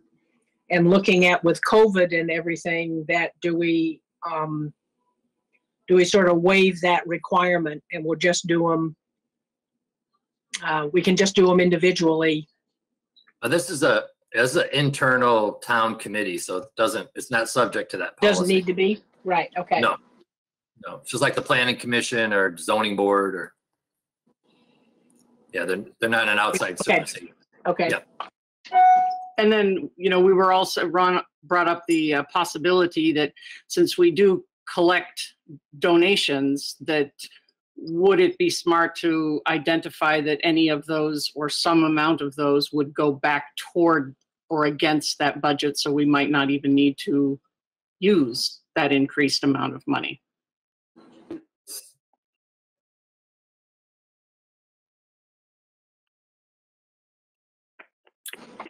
That one's rattling around in my head a little bit. Right. Well, these were just right. dotting I's and crossing T's for you. You know, we have not been able to have robust fundraising because of COVID. However, we have held 5 events this summer where the doors have been open to the public and the donation jar is out there. Things like the road rally, which were very popular, brought in a little over $100. It doesn't sound like much, but the same thing. The same thing occurred with the harvest contest that we ran. You know, we were there for Green Up Day. We were there for the 4th of July. So we did our best to have some kind of fundraising, and we can only hope that next year will be better. Yeah. It has to be better. And then to be able to actually have events there, which everybody's been dreaming of, it may very well be that we don't need to spend a single additional dime out of the town's money. Right. Well, I think Dave's right. How about we'll put it in the warning. And again, you guys can basically make this same pitch then. How we're going to do it, I have no idea, but yeah, that's well, town meeting and what's it going to be? I think right. What does that look like for anybody? Exactly. Yeah. Like this. Yeah. Yes. Or a combination thereof. I think, but we'll. Oh boy. Well, there are always interesting challenges all the time, aren't there? But I think Dave's right, just because that's what Al had said, and that it's appropriate when you're asking, and it's not us being opposed to it at all. It's just and it was a I know I mentioned as a concern when you went ahead with the Wi-Fi, was this going to be an issue for you? And again, I think if it were any semblance of a regular year, you'd be able to raise enough money to that you wouldn't need the extra money. But as we all know, it's not a regular year, so there isn't. So will that work okay for you guys if we put it on the town meeting thing? Most certainly. It's however you wish to handle it the best. And then we did not write endlessly about all of the different things that we have done over the last year. Ron suggested saving that for the entry into the town report. Right. That would certainly list each activity, each grant, hopes and dreams, but the actual things that we had accomplished this year would be there to support moving forward and hoping for a better year. Right. Well, and I think that's always, to me, that's a fun and interesting part of town meeting, is when different groups can get up and say, here are the fun and the neat things that they've done this year, and here's how the community has benefited and enjoyed having you around. So, okay. So let me see, what else do we need from? If you have any questions. I can speak to the other topic. Yeah. Okay.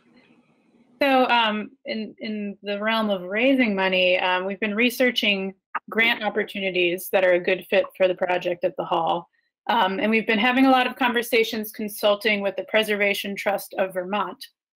And they have just announced a new round of grants that they're doing. It's called the Bruin Grants, and this is a fund that's administered by the National Park Service Department of the Interior. These are grants that range from $50,000 to $100,000, which we could do a lot of good work with. What's nice is also these are not grants that require matching funds. So this would just be an outright chunk of money that we could work with to do some renovations on the hall. And this particular grant is for just the kinds of things that we need to do. So insulating the building, restoring the windows of the building, helping with repairing plaster work, all kinds of things that need to get done. The thing that I wanted to raise with the select board is if we were to go for this grant and be so lucky as to receive it, one of the conditions of the grant is we would be entering a relationship with the Preservation Trust of Vermont that would be a 15-year easement by which any work on the building we need to go through, and when I say work, I mean significant things like, redoing the siding, redoing the windows, not small things like replacing a light bulb or painting a wall. But significant changes of the building would need to get approved through the Preservation Trust of Vermont to make sure that we're abiding by historical standards. So this is a big question that we've been debating quite a bit in our committee. Do we want to become a registered historic building, which there's a lot of benefits to that, but there's also challenges. We would then have to stick to certain standards. We would have to go through this approval process anytime that we wanted to do significant work on the building. So as a committee, we've talked to the pros and cons, and we've come around to feeling that we would like to become a nationally registered historic building. We would like to go for this Bruin grant. We think the pros outweigh the cons, but I'll speak to those very quickly, and would just like to know what the select board thinks about entering this potential relationship. So reasons not to do it would be just that approval process. We would have to occasionally maybe spend a little bit more money to do certain repairs, depending on the materials required. The process of doing the repairs might take a tiny bit longer because of the approval process, although they've told us it's actually not that onerous. It's really just sending an email saying this is what we plan to do. They usually get back to you within a week or two. Those are the reasons not to do it. The reasons to do it are we would be eligible then for quite a few different grants that are aimed for historic buildings. So National Park Service has this grant. Preservation Trust has a bunch of other grants that they do on a cyclical basis. So, maybe next year we do the Bruin grant, maybe the year after that we could go for a different grant. So there's a lot more money out there that's earmarked for historic buildings. And I just did historic in air quotes for those on the phone. The other thing that we realize is really valuable is if we enter this relationship with Preservation Trust of Vermont, they then become an invested partner in the building. So they will help consult us at many points along our journey as far as, what sort of contractors could we be working with for this work? How do we do this so that we do it right and don't have to go back and do it again? How can we do it in the most cost-effective manner? Because this is their whole business. They work with historic buildings day in and day out, so they know all the people in Vermont that can help us do the work that needs to get done and how to do it right. So they'll be really invested in making sure that what we do with the hall is a success. And then we also think, becoming a registered historic building has a lot of appeal for potential revenue streams. So imagine someone wanting to have a wedding. If they can say it's at this historic registered, landmark building, that's a lot sexier than just, it's at this old building. So I think we could really capitalize on the marketing potential of being an historic building as well. So that's the facts. But I wanted to see what the select board thought about this before we move forward with putting together the grant application.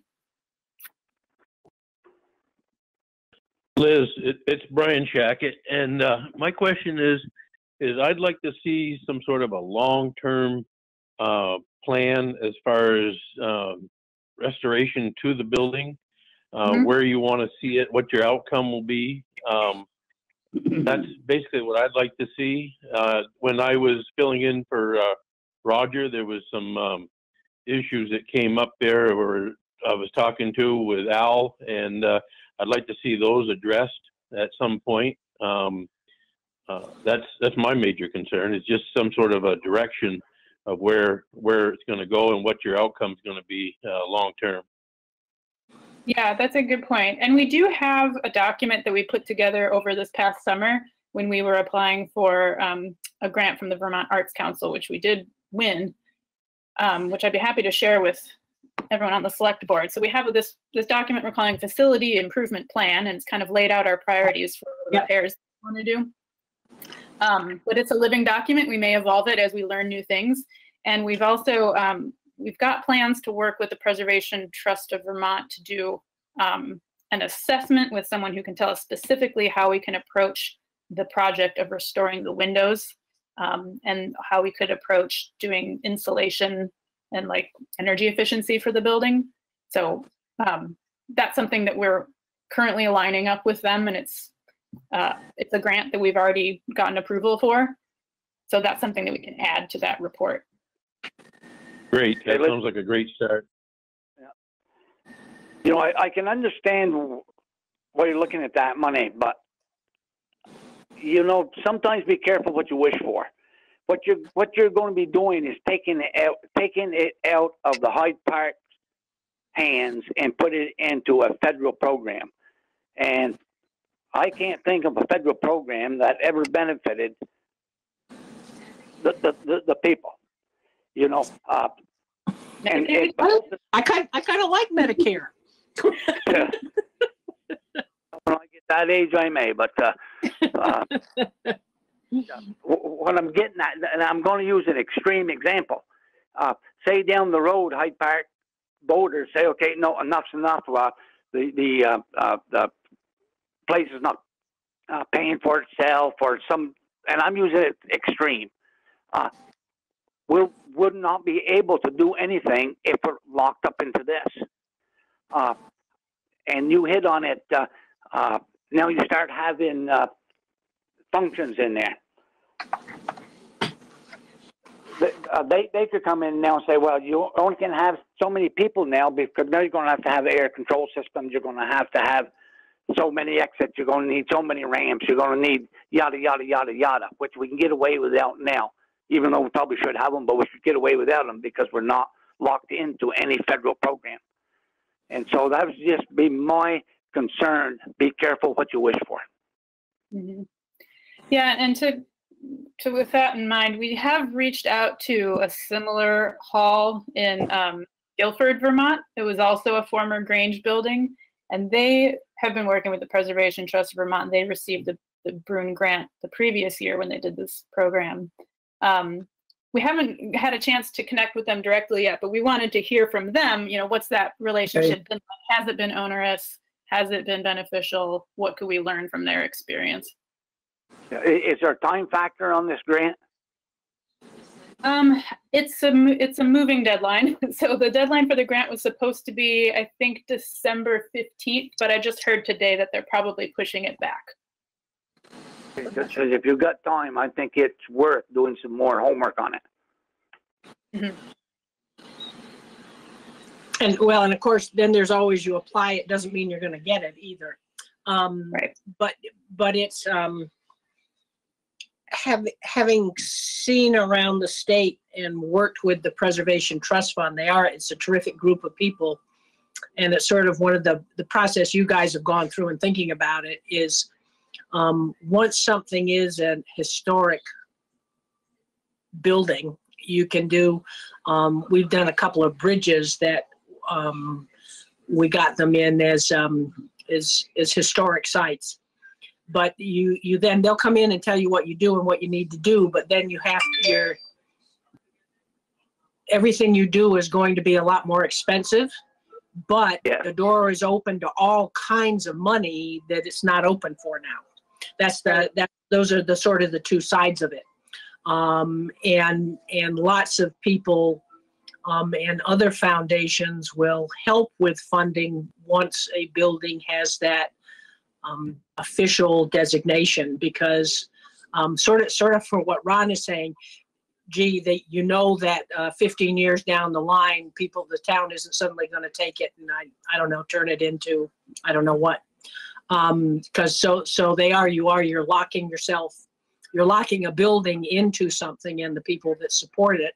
And as I say, listening to you guys have gone through the pros and the pros and the cons. I think it would be very helpful to talk to.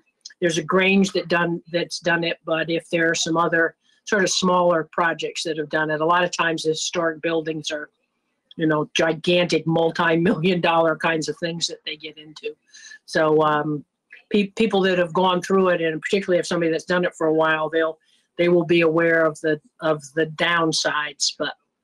But it absolutely opens the door to all kinds of grants that will not be open to you any other way. Yeah. Yeah, and Dave, we were right there with you. You know, earlier in our conversations as a committee, we had a lot of hesitations for all the reasons that you're raising. So, you know, definitely eyes wide open to that. I just think as we've started thinking longer term about how we're going to fund the renovations of this building, we're seeing, like what Susan's saying, that becoming an historic building could just open up so many more doors to revenue streams, whether it's grants or whether it's, you know, people wanting to donate to the project, that we were of the mind that it would be worthwhile. But I think what we can do is follow up with some of the other grant recipients, other people that have partnered with Preservation Trust, and try to get some more, you know, firsthand experience feedback from them about whether they feel it's been worthwhile. Yeah, and I understand.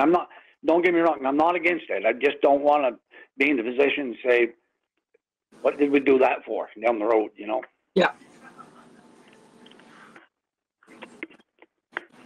Okay.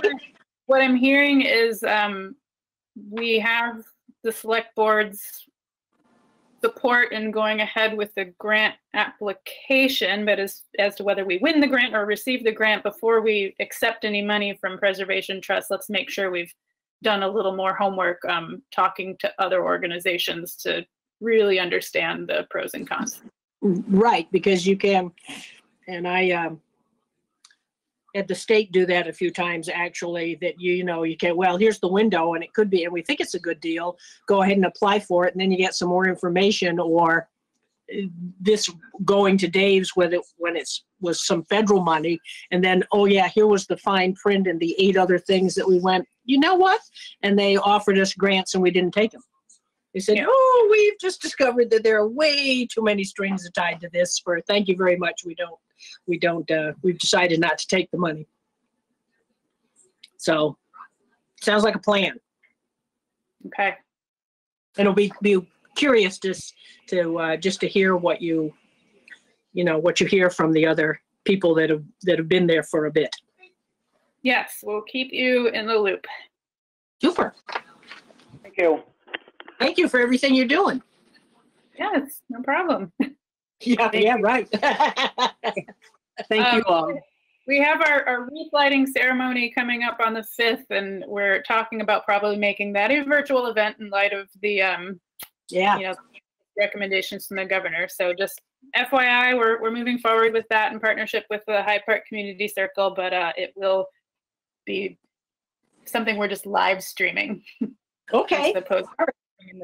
Yeah, and sometimes, and truly with the weather, and doing a little publicity, you'd be sometimes with some of this live streaming or finding you get more folks than you might any other way. Yeah. And we don't have to deal with parking. Yeah, we don't. That's right. Or the cold. Great. Thank you very much. All right. Thanks, folks. Bye-bye. Yeah. Have a good evening. Bye, Liz. Okay. How are we doing here? Okay. 8 o'clock. Outside service agencies funding requests.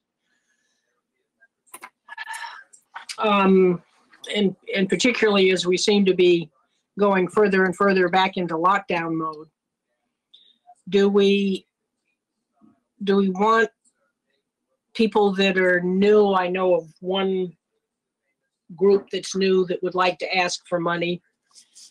Do we want to forego the petitions and just have them as to talk about at town meeting?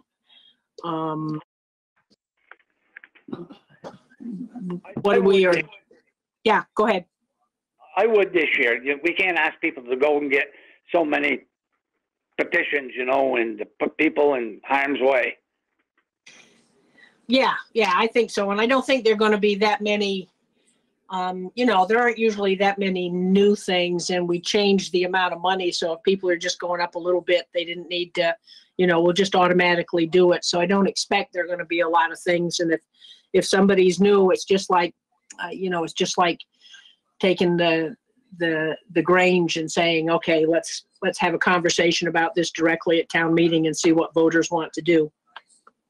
Whatever we decide on the town meeting, when they do that, if somebody is new coming in, just tell them they got to have somebody on virtual to explain to the voters what it is.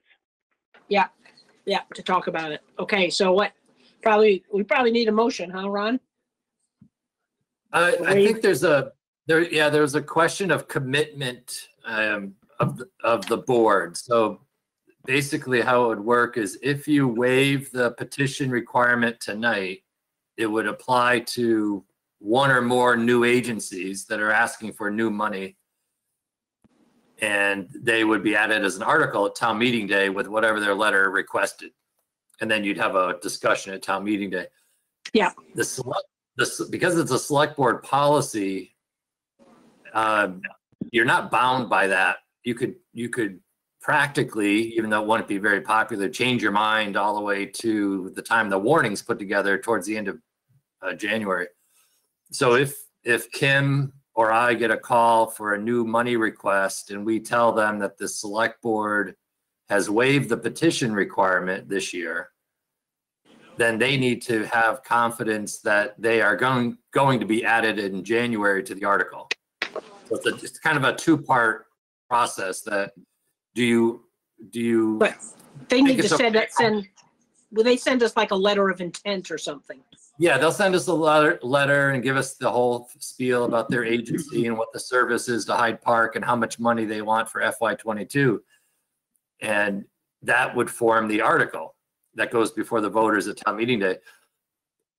But the select board, if they start to waive and not require the petition, which forces you to add it to the town meeting, then you're sort of saying, yes, we will add you to the article. So it's a two-part. Okay. We want to be able to tell people both. Yes, they did waive it, and they won't change their mind at the end. They'll put it as an article. Right. Everybody okay with that? Yeah, that would be kind of odd for that to happen, but it's a possibility since you control it. But if you're committing to the waiver, then I would say commit to adding it to the warning. Adding it, sure. Yeah, I wouldn't want to tell somebody not to do it and then they not put them on it. I don't know what happens if we get 10 or 20 new agencies. Maybe we want to revisit, but if it's one or two, no, not a big deal. Yeah, I don't think there are going to be a lot of new people asking for money this year. Famous last words again. Okay. Okay. So that would be a vote to waive and add new requests as articles. Okay, so I need that motion. So moved. Second. All in favor signify by saying aye. Aye. Anybody opposed? Okay. Oh, now the village water. You guys missed a terrific meeting. I was there, and I can't say the same thing. Oh, you were there. Okay, good. I'm glad it wasn't just me. Woo! I would have known it. I would have been texting you, Dave. So Joel Page. Oh, wait a minute. Now let me flip this back here to possible snap. Let me get back to those meetings. Village trustees. Joel Page and their lawyer Dan Richardson did most of the talking, and the village said they set up time. There were a total of 20 plus people on the call. They were concerned that if everybody wanted to say something and everybody had 5 minutes, that would take too much time. So everybody please take their time talking. So, and it's obviously, since it was the side judges who had asked for the letter, Joel sort of basically just did a summary of their letter, and then he let their lawyer talk. As I say, Dan Richardson, and he was excellent. The village and he sort of it sounded to me as though Dave, see if you agree with this, but the crux of his argument was that, and he went back to the village charter, and that, you can do improvements in things, but you basically have to treat everybody the same, and that what they've done by treating these different classes of people is not something that they're allowed to do. and that, you know, that they were, they'd be, they weren't looking to get into litigation over this. They'd be happy to sit down and work with the village to come up with something that was, you know, that was equitable. But their basic argument is that the entire system for paying for it that they've set up is not an equitable system, and they don't have the authority to do that. They then went from the trustees then, Ricky began explaining how they had set up the system that they'd set up and how the money had been split.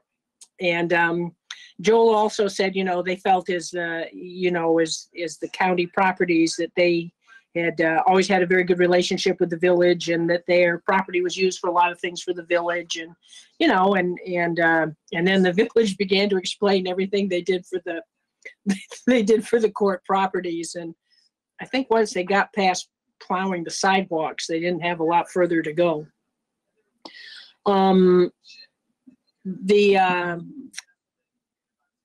The explanation, again, it was, for me, it was a classic village carol presentation, that after about 3 minutes you were so lost, including Ricky was lost and had to keep asking Carol to explain things.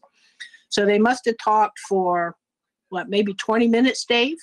They basically used up all the time that they had allocated for people to talk, to explain to us how they'd worked really hard and it was really fair.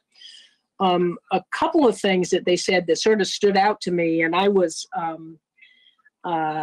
Eric Osgood and Larry Wyckoff, who's the chair over in Cambridge, were on the calls. And we started texting each other and going, wait, first of all, it sounded as though they didn't even think about the rates until after they'd passed the bond.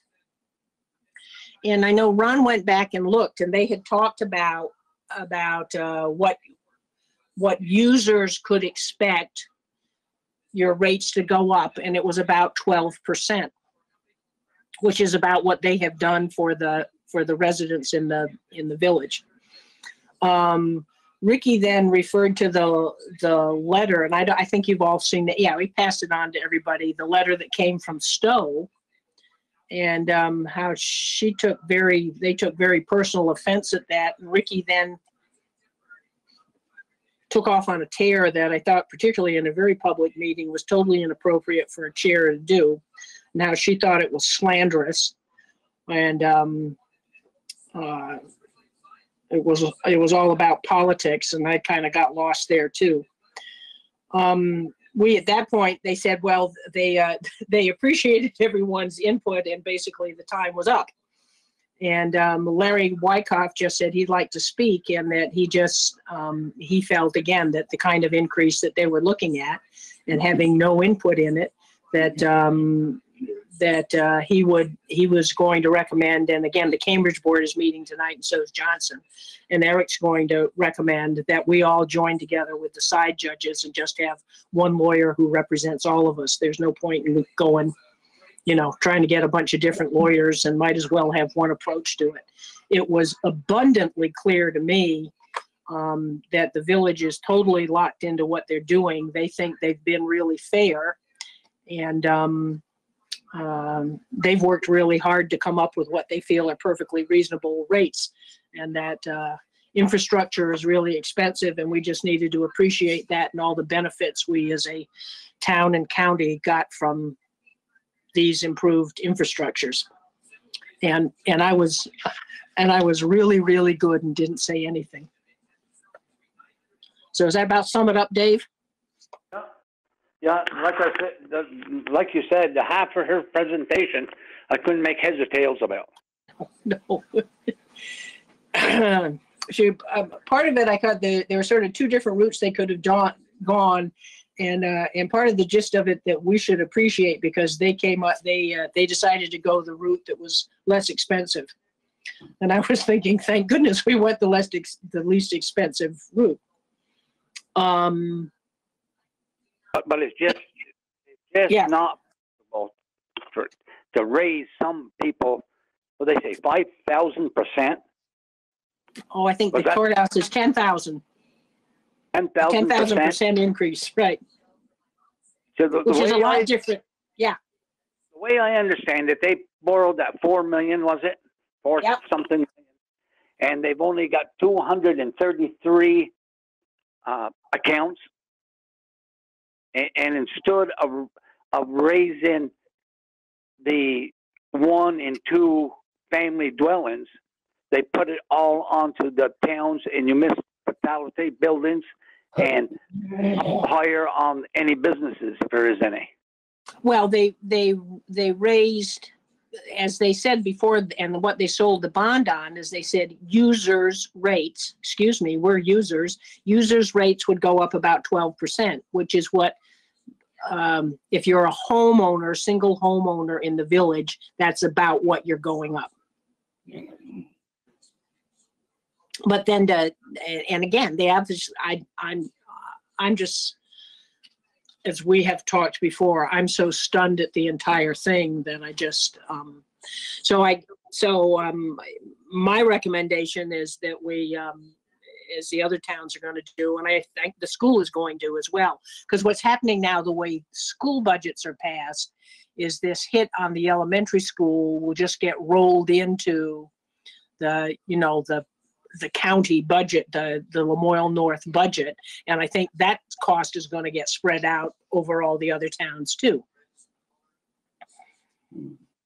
Actually, Eric and Larry and I were thinking we should get together and figure out how to learn how to do really expensive projects and have everybody else pay for them. Yeah, well, but you stop to think about it, is with the sheriff's department's going up, that's going to affect his budget. The school's going up, it's going to affect their budget. Yeah. And what the fire department's going to affect their budget. So in essence, the town people are going to be paying for the village project. Oh, sure. Well, and the thing, it's not just the town people, it's the entire county. Yes, right.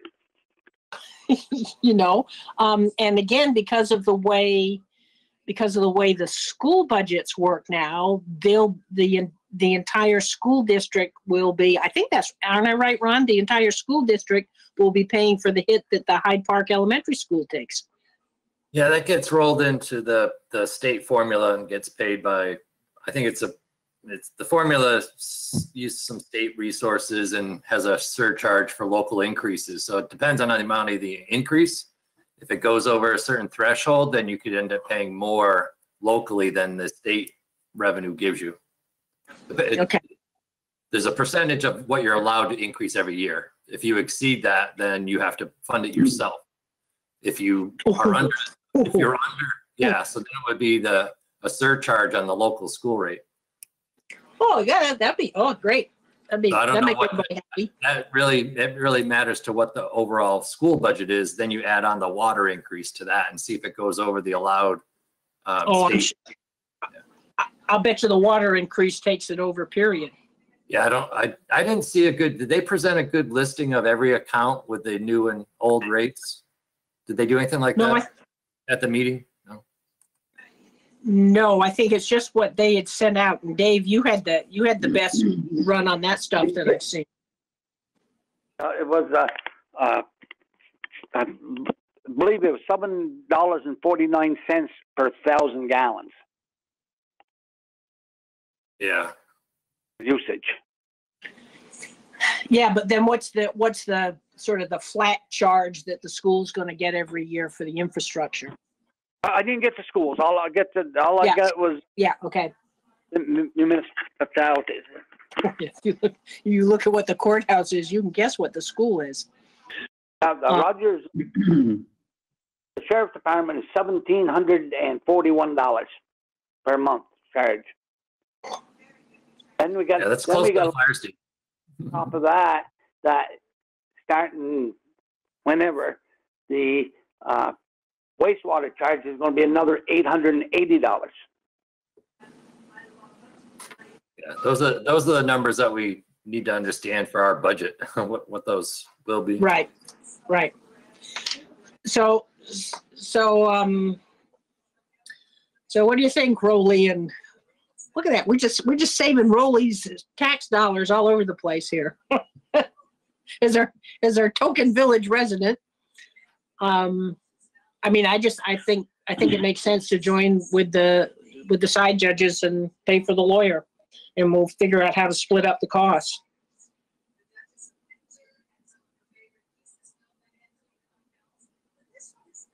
This is Brian.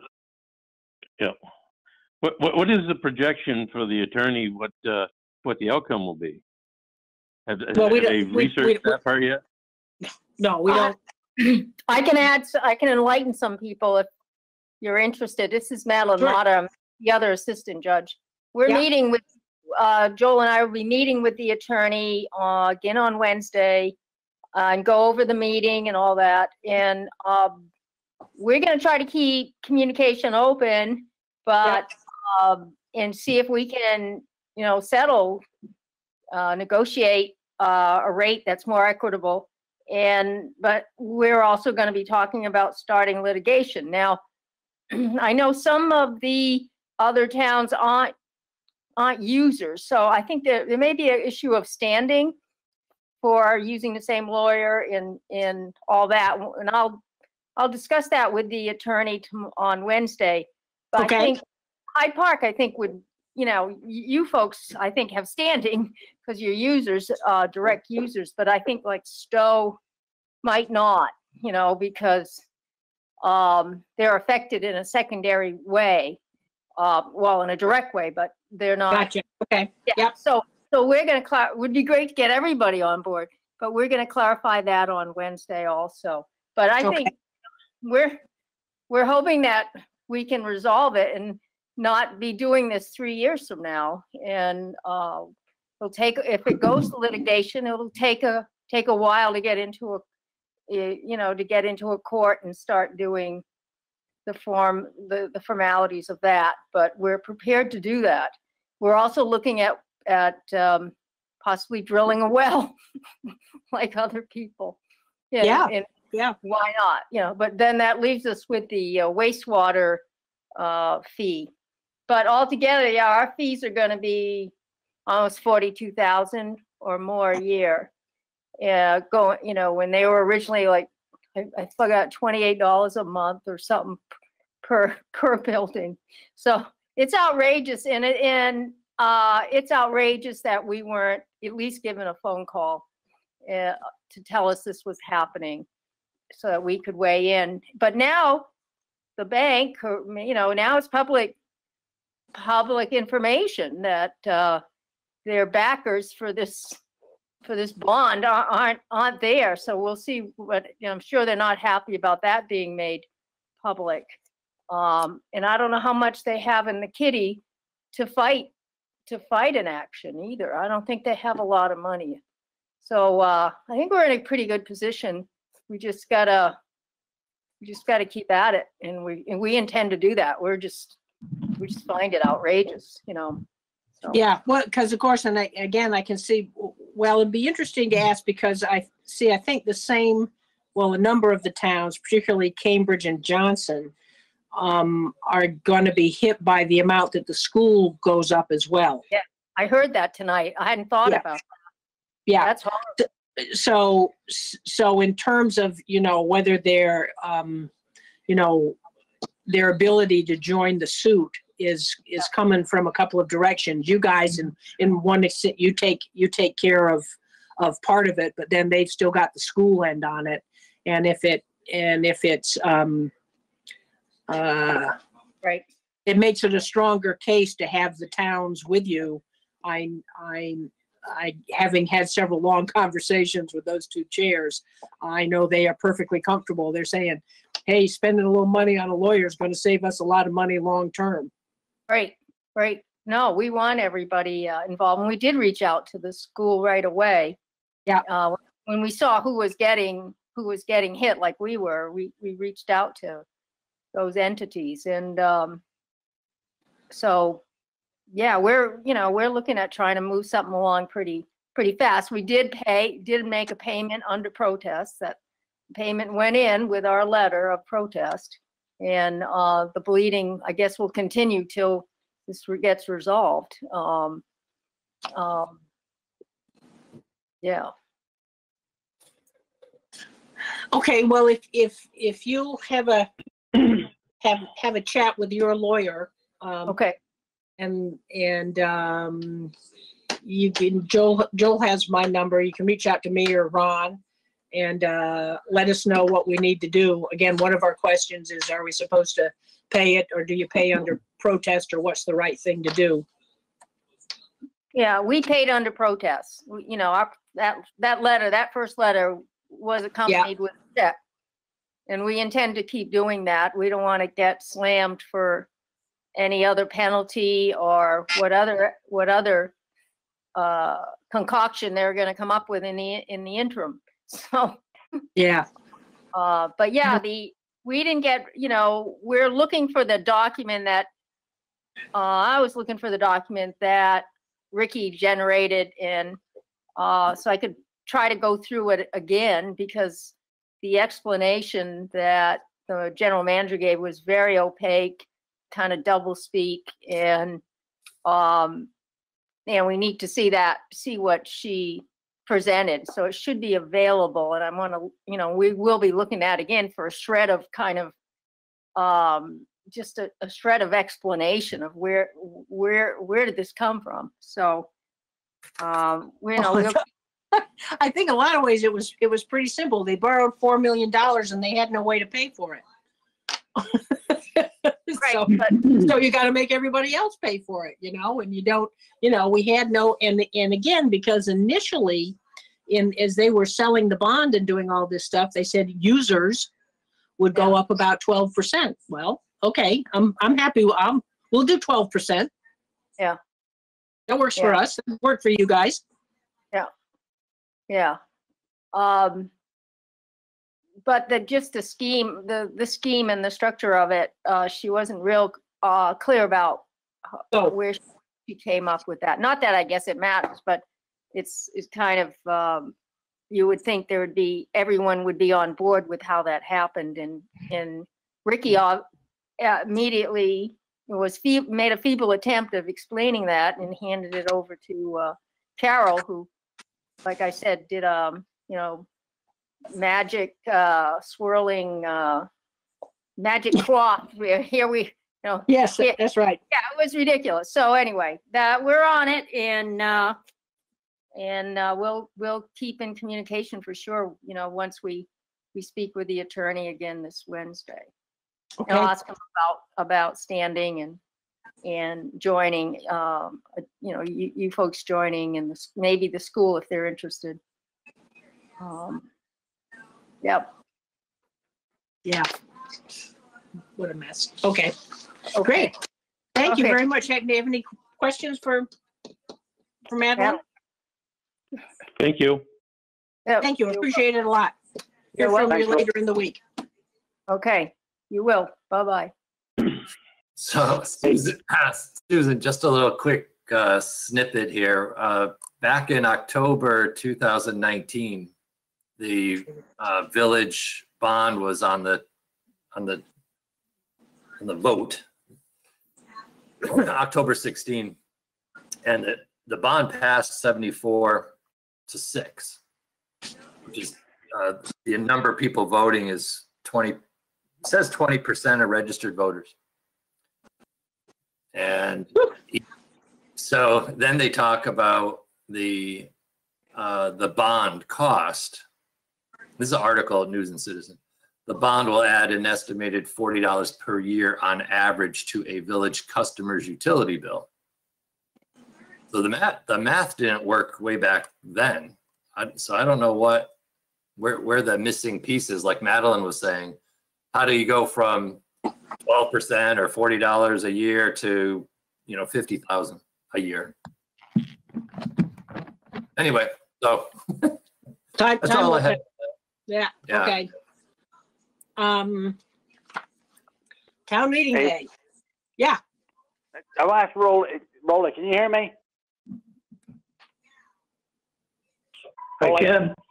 Okay. Yes. the fire station. I'm still thinking about drilling a well over there if this keeps up. But can we get water to fill the tankers from a hydrant that we don't have to go through that meter?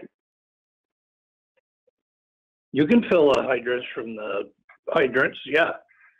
We can. Yes, but Dave, I got one thing to throw out there, and I can't remember. I've been trying to remember who I talked to, and I can't remember who I talked to. They run into the same situation in the town, okay? And they said the same thing. They were going to drill a well, but the people that were on the system could not get off the system after the bond was voted, because if they did, the village could sue them. And I can't remember who it was and which town it was I was talking to. So many people. Yeah. They couldn't get off the system because they wanted to do the same thing you were talking about, is drilling a well, which is $10,000. And that's what they were thinking about down there to the courthouse. But I don't think that's the legal part, I guess. But they told me, I can't remember who it was, said they could not get off the system when this was going on, or they would have been sued. Yeah, okay. That'll be a good thing to check out. Was that Brett Lamphere said that? I don't remember. I'm trying to sit here while I was listening to the side judge and everything talk, and I was going to bring that question up, but I can't remember. Yeah, I think it was somebody, Brian. I think you're right, because I'm thinking, yeah, I think it was somebody that was at the Eden Fire Department meeting. Eden Hyde Park. Yeah.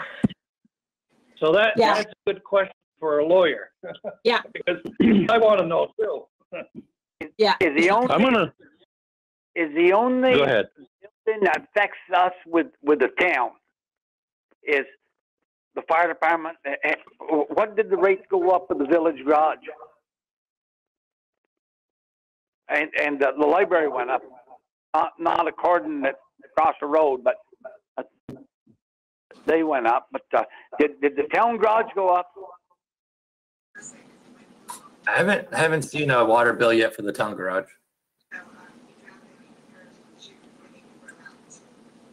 Now, I think we were discussing. I think we add all the town addition in and whatever it costs and raise the rent that amount. Run that by me again, Dave. Right. Add all together what extra it costs the town for the water, that then raise the village rents part of our town offices, raise the rent so it'd be status quo even. Yeah, we are. But the question was the other night, I don't know about that one, but the question was the other night, is Lamoille Union on village water or not? We didn't, whatever, some of them said it was and some of them said it wasn't. I don't know. I don't think it gets out that far. I know they have they have their water pond for the dry hydrant sources, which makes me think there's water supply to the building. Right. I think maybe part of that confusion may have come from because of the way the budget's done now, so that our elementary school would roll into the big budget. So that's how it would impact everybody. I think that may be the confusion there. Because I didn't think they were on village water. Well, I don't know. I know it's a good question because I don't know either. I guess Eddie would probably know. It probably isn't still online. Yeah, I'm here, Raleigh. I'm pretty sure the Union School is on. They have wells down there for their domestic water use, as well as their own sewer system. I'm surprised the town highway garage didn't get zonked. I mean, you must use quite a bit of water up there in the winter when you make your brine, and in the summer when you make your chlorine and stuff, don't you? Yeah, I'm not saying we're not. I just haven't seen it yet. We just haven't seen the bill yet. Oh, okay. The chlorine, the chloride doesn't matter, Ed, because that's all mixed when it comes. Oh, okay. I weren't sure about that.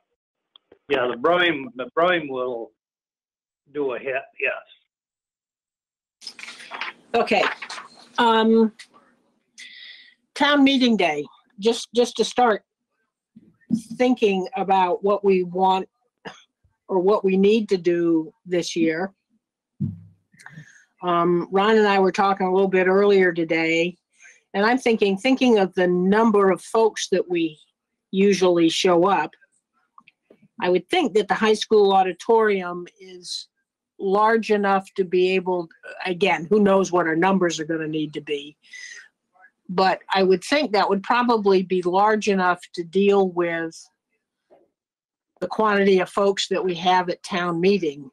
Or if we have X number, you could always say people, you know, if we can do 75 people in that room, the first 75 people to register can be in the room, and then everybody else would have to do this sort of thing. And we don't have to make any decisions right now, but it's just something we need to be aware of. And of course, then you get into, the school budget is already an Australian ballot. We do our, the select board is an Australian ballot. But the town budget isn't, so,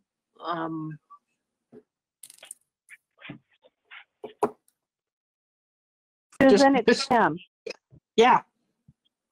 So one thing to think about, in addition to the meeting part of it, there are polling hours that day from typically I think it's like 8:30 to 7 o'clock at night. So right. when we do town meeting at the high school, the polling is in what's called the senior lobby right. at the high school. And that's a much, much smaller space than the town meeting room downstairs. So we would even be more limited to bodies in that room, you know, if we are having to be really careful about, you know, occupancy. Literally, it'd be one person at check-in, one person at check-out, and one person at a time voted, or two. It's just that room is that small. So it's just something to think about when we're thinking about town meeting. Yeah. Susan? Yes. It's Brian, and yeah. I think one other thing we need to consider as well, and I think you've seen it in the media, it's not just the volume of people in a room, it's the ventilation systems. I know right. a lot of the schools have been faced with that, and maybe it's already been dealt with at Lemoyne High School, but you may want to inquire ahead of time to see if the ventilation system has been upgraded there to handle the volume. Well, yeah, or if it's adequate, because you know it's going to be I'm just thinking usually town meeting. I don't know. Dave Rowley, how many people are usually there town meeting? I'm going to guess about 100 to 150. Yeah, there's usually anywhere between 75 to about 160 people. Yeah. Okay. Man. And I know the league is already, you know, they're talking about it and sending out ideas, and it's, Can somebody look in to see, let us use a gym down there to the Lemoyne Union for some people and put a speaker in there? Oh, yeah. I don't know if they'll let you in on that floor or not, but that would be something to think about. That's only across the room.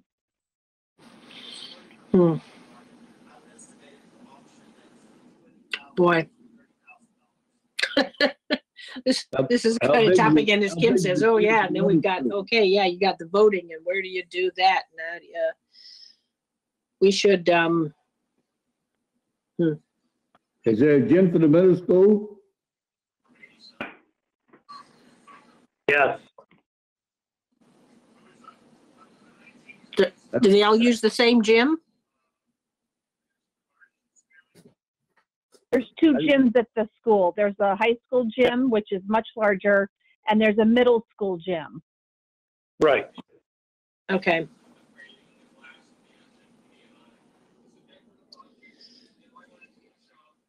So how would we like to go about beginning to figure this out? How far apart is the middle school gym away from the auditorium?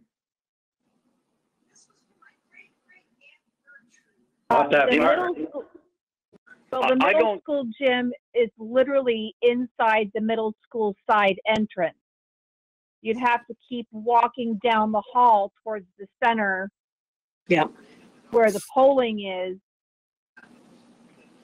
to get to the auditorium. It just depends on which way you're coming in. And if we, yeah, there's so many places controlling their entrances and exits. So like one way in, one way out. And that's such a big building that I don't really see us being able to do that, because then people are literally walking, half a quarter of the way around the building to get, either into the building or back to their car from the exit. Well, I don't think it matters how big the building or the space is going to be. I don't think you're going to get the people to come out anyways. Well, and that's why particularly if we do, it's a combination of this virtual meeting and in person, some combination thereof. I think you're right. I think a lot of people might well opt to just do the virtual.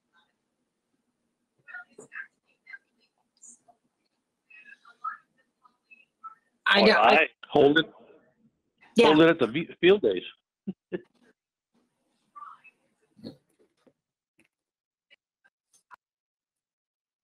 Might be a little chilly.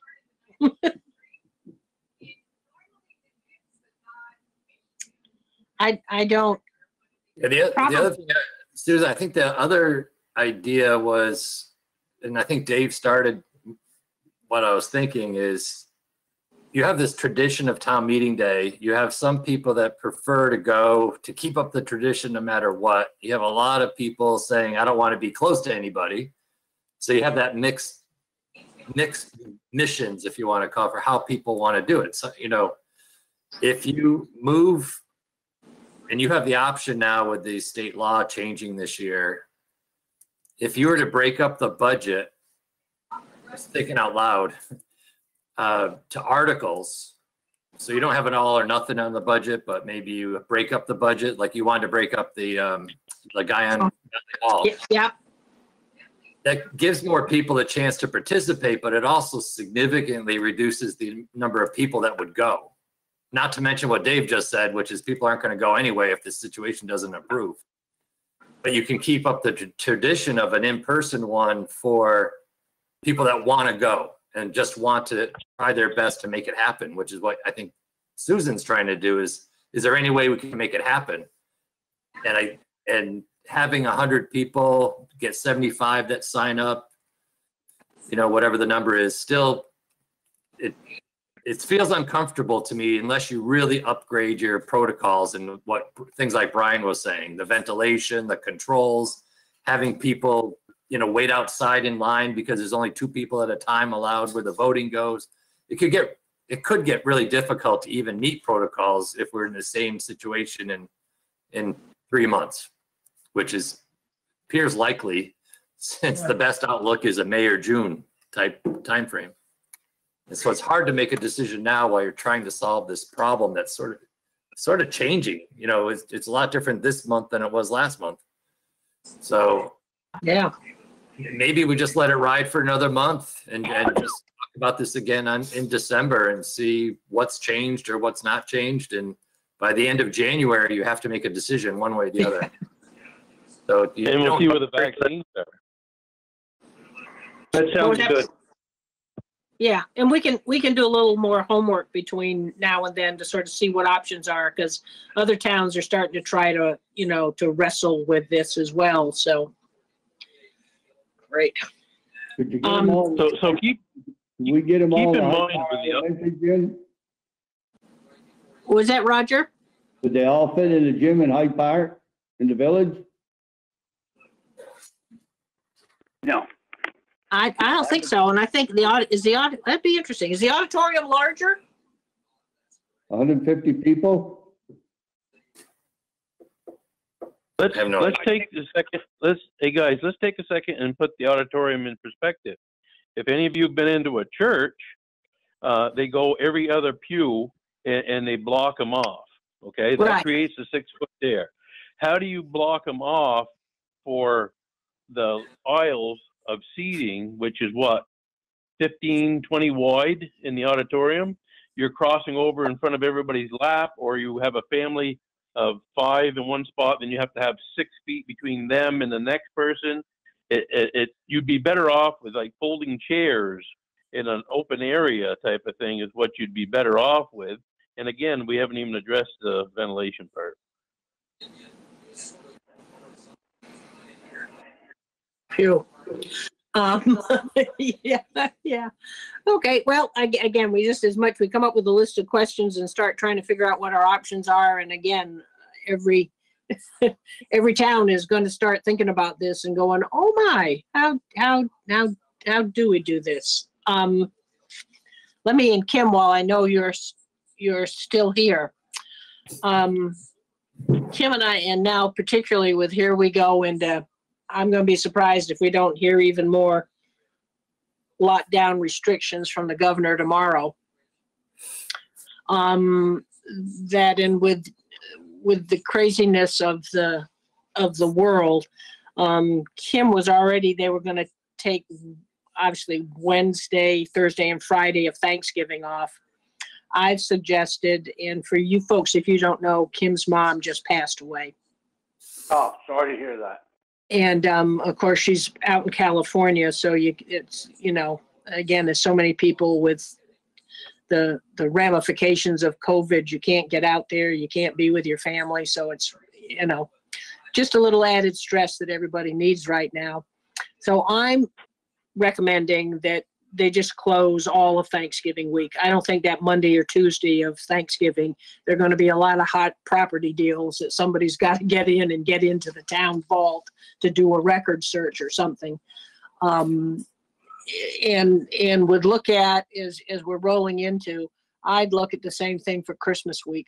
Let's just close the offices. And I got Ron looking at figuring out how with Kirsten, how we can, if we've got some, again, I think as more closed down volume is about to descend upon us, if there's any of the COVID money or a variety of ways that we could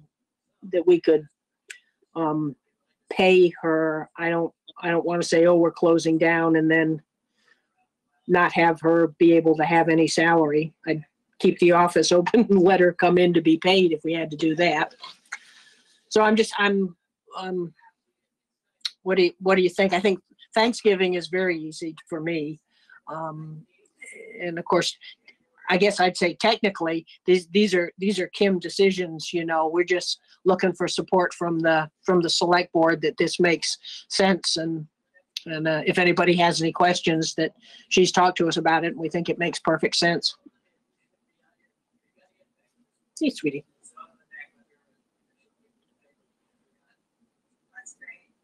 That makes sense to you, Brian? Yes, it's fine with me. Then we got poor Brian, who's working 37 hours a day, 8 days a week. God, I told you, I think I'm worried for you, Brian. Ugh. Corrections is tough. Well, it's like a fun game of Russian roulette. Yeah, never. Oh, that's a good way to look at it, Brian. I think like that when they go grocery shopping, even. God. They try to have a hot and cold zones in the facilities, and the inmates aren't the ones. The inmates are living there, and they're fine, and it's the staff that's bringing it in. Right. Okay. So you're potentially always in a hot zone. Yeah, it's like they're finding this spread. It's not being people from out of state coming in to us. It's us leaving and coming back in and not quarantining. Yeah. Bye. Okay, so sounds like Kim, we're okay, and we'll work with Ron to see what we can figure out for Kirsten. Okay. I appreciate that. Thank you. Yeah. And then, well, and while we've got here at the the change to the biweekly payroll, we sent out to see how folks felt about it, and as when we first discussed it, said Amy had some concerns and looking for time to make the change, and Kim had some concerns, and then I checked with the rest of the employees, and everybody was like, "Oh my God!"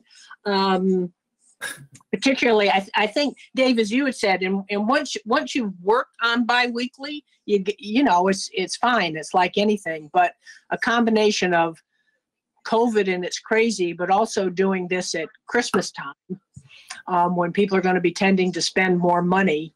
It's you know, and several people pointed out that so many folks, as I said, one of the things I said, Kim has done such a good job at getting people to do their property taxes automatically deducted monthly.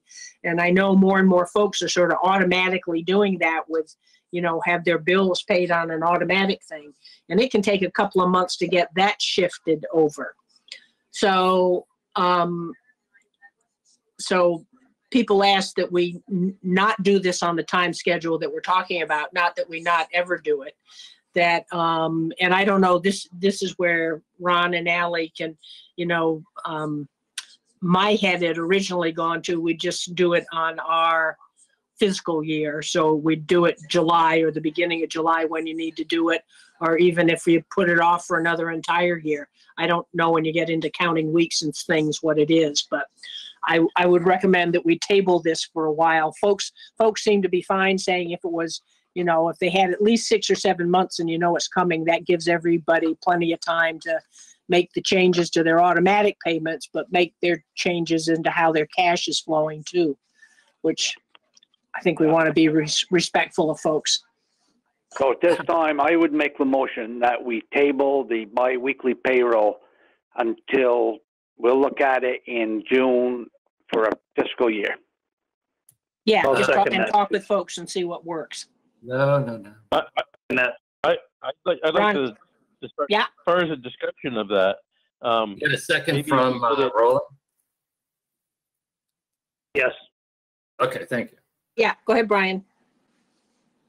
Yeah, as far as the discussion part of it, I think if we actually did it in May or something like that, then it would give adequate warning to the people to actually get their finances straightened out so that they can. If we vote on it in June, then they give them a month. Yeah, no, I hear what everybody's saying. I think there's some miscommunication that went out with the memo. The memo was specifically written to say two things. One, the town would switch to biweekly on the first payroll of January, because payroll is a calendar year thing, so you can't really use a one fiscal thing. But the transition period was offered for people that can't make the switch for whatever reason. Could be anything. Could be tax payment deadlines, bill payment deadlines, prepay, auto pay, all those things that people get tied up with that are tied to a deposit in their checkbook. So the transition period was offered, which was meant to deal with everything that everybody has just said, that if you're going to make a change, you're going to have a transition period for certain people that's appropriate. It's a nice thing to do. Some people can do it quicker. Some people can do it slower. You know, it's such a variable thing because it's so personal. So the transition proposal is to do just what you said, have the select board say, fine, we'll make the change January 1, but nobody has to see a cash flow change until they're ready, which I wouldn't say forever, but if you set a deadline where we're going to do the biweekly payroll timesheets, and we'll pay you your weekly schedule, and Allison and I can figure that out, so the pay doesn't change by the week. And those folks make their adjustments over 6 months. Let's say the transition period ends on July 1st, 2021. Okay. So they have 6 months plus a month and a half in this year, because it's only the 15th of November. So that gives them 7.5 months to look at their cash flow and make the changes to where they will get one check every 2 weeks. So, and to help people make that change, Allison and I could look at every individual person that wants to have a transition and lay out a plan for them to show them how it would work. So if somebody says, all right, I can do it, but I can't do it January, I need to do it April 1st. And Allison says, fine. We'll have your weekly paychecks just as normal, go through and post on Fridays. And on the first week of April, you'll skip that week. The second week of April, you start with your biweekly, and that's done. So I think the lost in translation was the proposal for just January. It doesn't have to be that way. The thing that has to happen is the books that we keep and report for taxes and everything else has to start internally within what Allison and I do on the first week of January. The payment to the employees can be switched to whatever time frame they want. And I'm only suggesting that you only do 6 months, because if you do more than 6 months, it'll never happen. It's like you got to make a call at some point. I think from the memo, Ron, it did look like as though it was until the end of January, sort of thing, and that was right. So you're right. That's what got lost in the whatever. I think so, and I think if the town sees benefits to biweekly, which there are some benefits that we've talked about before, and you give employees 7.5 months to look at their calendar of payments and make the changes from a first week to a second week, or work with their spouses to figure out what the best cash flow process is for them. I think 7.5 months is a really way reasonable amount of time to make a change like this. It's Kim, does that make sense to you? I still don't agree with that. Is it the time or the going bi-weekly? There are others that I've spoken with that would not agree with it as well, that are not on this call. Yeah. What are the issues, Kim? The issues that I've put forth in the email to everybody, it's when I replied to your email. I know. I'm trying to ask if you can distill them, because I thought you said you were supportive of the change, but you wanted 6 months. I'm supportive of the change completely, because I've been in Allie's shoes. I know what it's like to do the weekly payroll when you can easily cut that job in half by processing it every other week. But I also know what's going to be involved for Allie by trying to plan ahead the 6 months, keeping people weekly and weeding them to bi-weekly as they get closer to their whatever, their March or their April or their May, or whatever their deadline is. Instead of just saying in July, we will be going to bi-weekly on January 1st of 2022, and let everybody figure that out on their own, rather than having to sit down with the town and say, make this work for me. Well, that's still an option. People can say, people can say, I'm going to switch July 1st, and they have 7.5 months from now to figure it out. They don't have to transition the way that, we did the 4-week transition thing as an example, but it's anytime a municipality or any entity changes from weekly to bi-weekly, there's going to be a burden. And this proposed plan that we're coming up with is to take 7.5 months and put that burden, if you will, for this transition on me and Ally to make sure it happens. The employees could take as long as or short as they want. So it's not a mandate. The burden would only be, well, the burden would be on Ally in the respect of if you give the warning beforehand, instead of give it now and then back into it, if you tell them July 1st, that January 1st, you're going bi-weekly, then all Ally has to do is work with whoever, NIMRIC or whoever the software provider is, to convert our weekly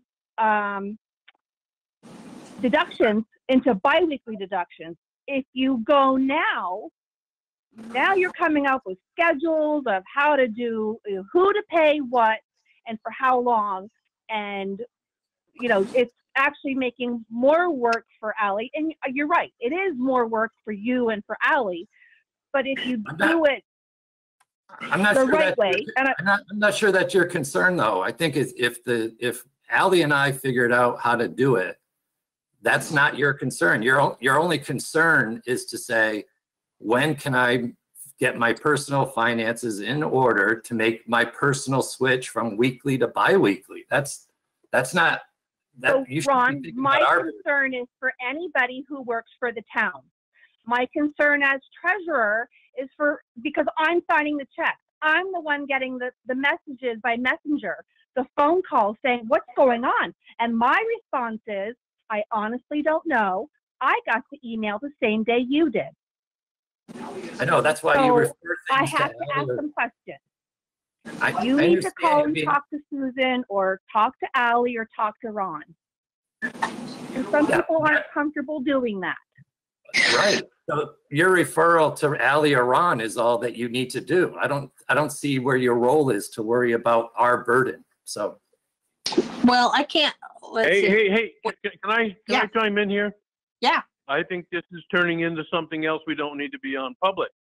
So I think that, Susan, if you would, could you mediate this and get it rectified? Yeah, that's what I'm thinking, that we need to.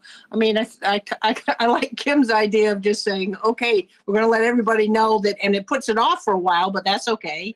Let me just talk with everybody and let's get to a same solution. I don't think we need to debate it. I'm just, if the board is not comfortable for whatever reason, then just defer it and we won't bring it up until the board's ready.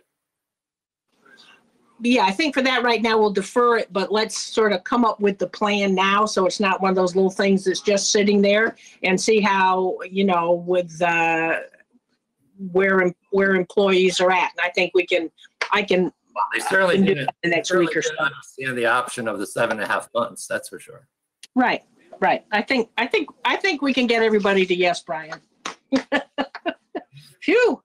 Okay, if not, we'll make you go listen to village meetings. Another one, yeah. Okie dokie. And now, annual employee recognition amounts. Well, hold it. We got a motion on the floor here. You're right. Shall we table it? Yeah, it was a table motion. Yep. Yeah. Okay, then do you have to vote? I guess we vote, all in favor of tabling the motion. Say aye. Aye. Aye. Aye. Okay. Okay, now annual employee recognition. I'll get you a little bit. There we go. I was trying to. I nominate Roland Bobin. For what? For recognition. What are you doing?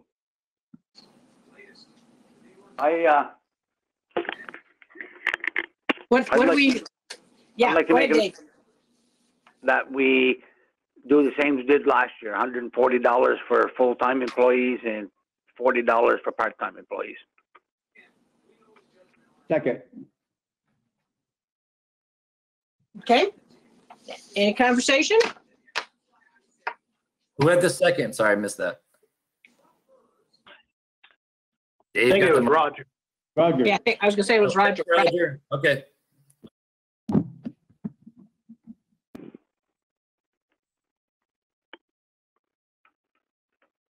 Okay, all in favor signify by saying aye. Aye. Aye. Aye. Anybody opposed? Anybody abstaining? Okay. Phew. Town orders. Where's my big packet? Where's your virtual packet? Yeah.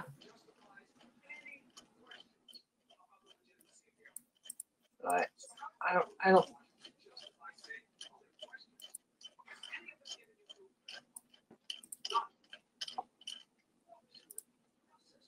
Oh, that was the water. Okay. Whoops. So do we have, is there anything that we actually need to do with that? I don't think. Not sure. That's Sally.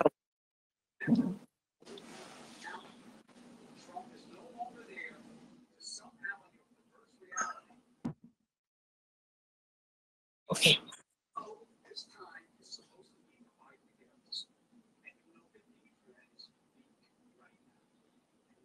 I guess that's okay. Do I have?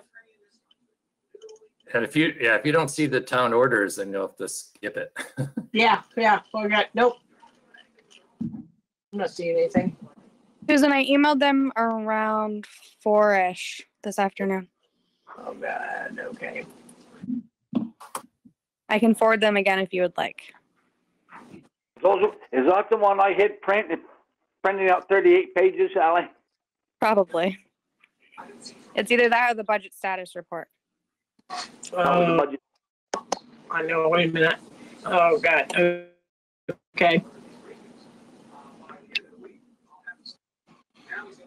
Oh, there's Hutchins. There's 2.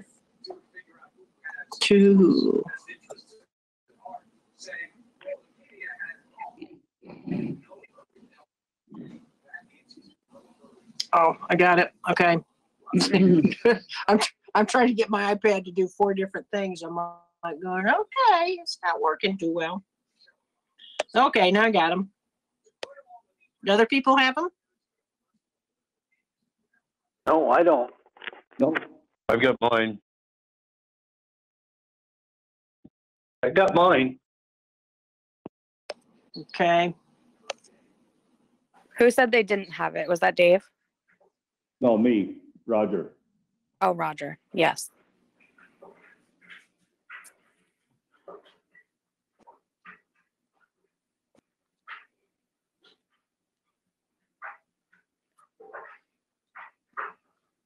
Oh, okay.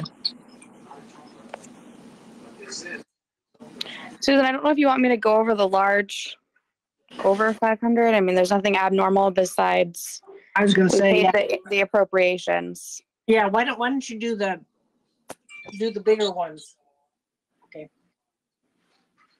Yeah, just the over 500. I'm looking. Okay. Ooh.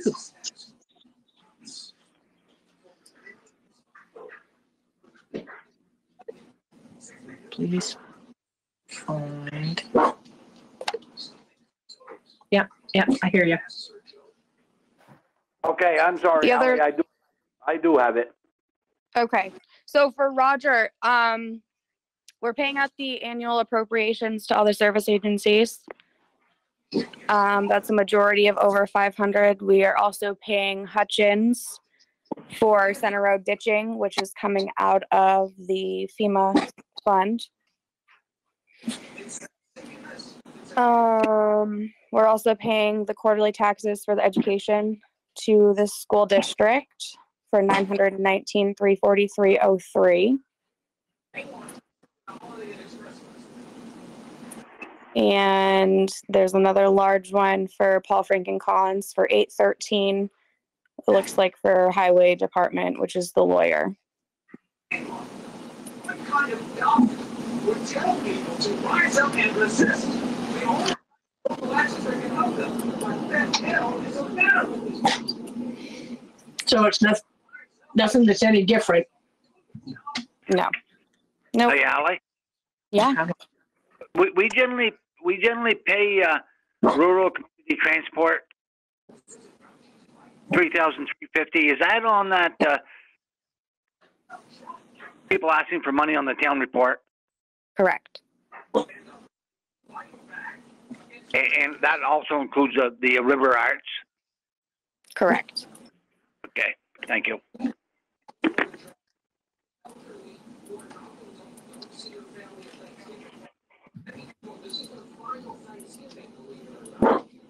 So I think, anybody have any questions? Nope. Okay. If so, Susan, there's also the two that I believe Ed Webster was requesting, the fire equipment reserve one that I had emailed you about. I don't know if you wanted to discuss that. okay. Right, because, yeah, go ahead. Why don't you and Ron explain that? Because I remember we did talk about. So when I talked to Ed last week, he said that last year around this time, when he proposed his budget for this year, that there was going to be hydro testing. And I want to say that's on the air packs. I can't remember. That he requested it be paid out of the fire equipment reserve fund. However, there was no approval of that. It was just mentioned in the minutes. It is only $150 total, so I guess it's kind of up to you guys how you want to handle that, whether you want it to go out of the normal fire operating budget or if you want it to come out of the reserve.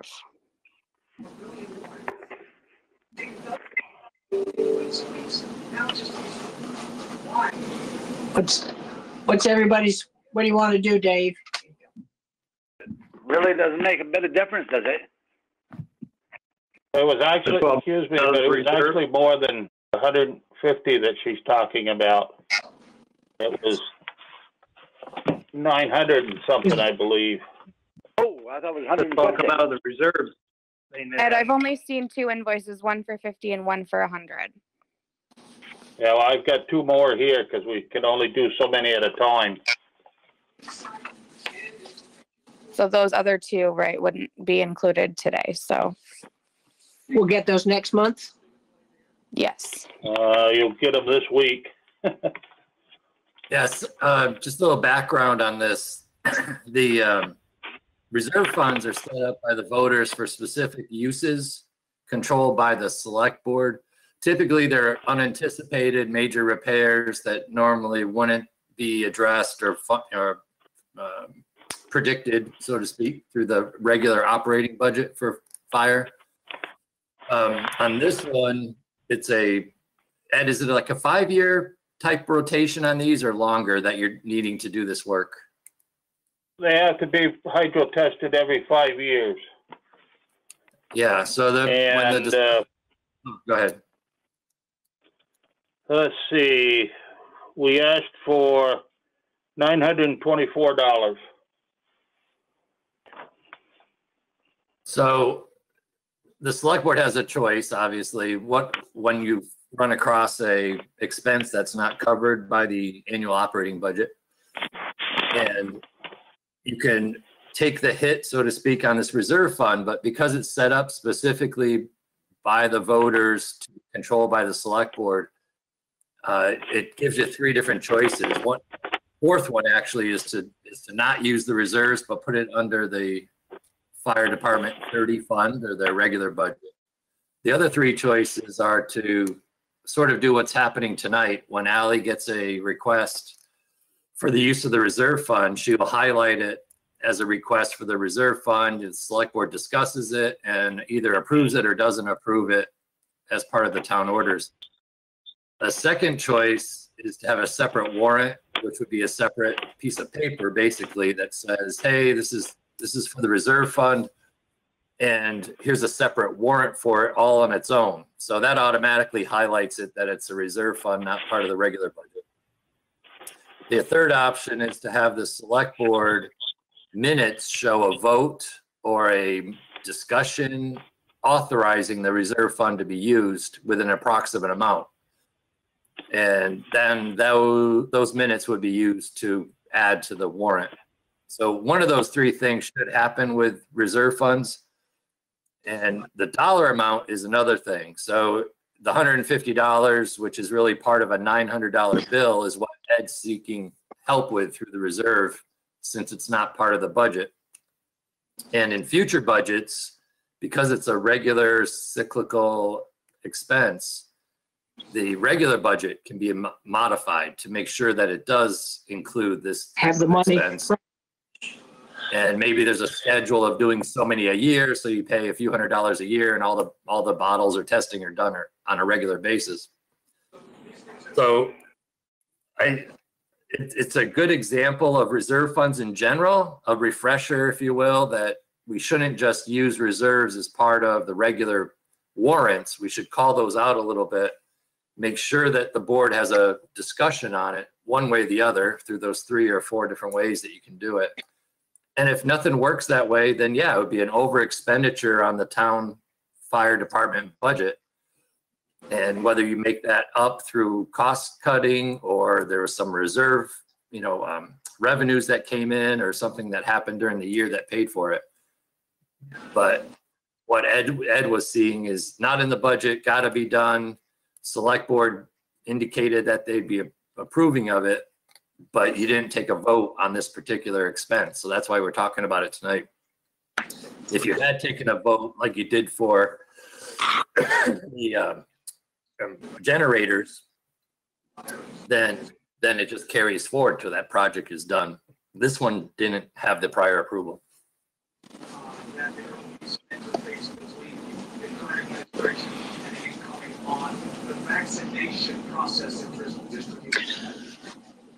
So since we know the rest of the bill is coming, Ed, probably what we should do is, and maybe again, it's not that difficult to do it as a separate, anything that we're looking at taking out of a reserve, do it as an individual warrant for the whole amount, and then we'll just again, since we know it's all coming, talk about it once. But then I would assume, I don't know, Dave, what you want to move to approve taking the money out of the fund to pay for it? I remember we did talk about it and said, yeah, this is where the money was going to have to come from, just because, it's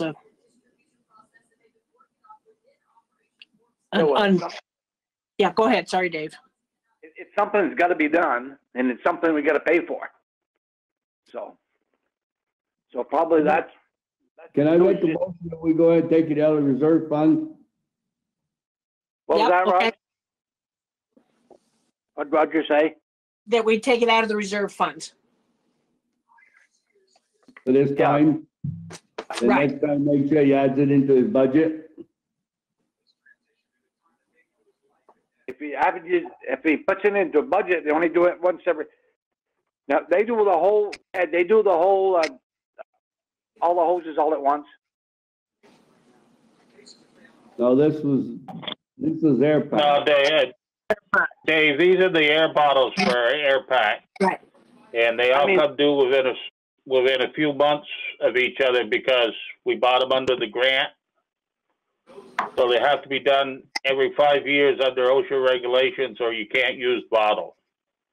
Oh, I see.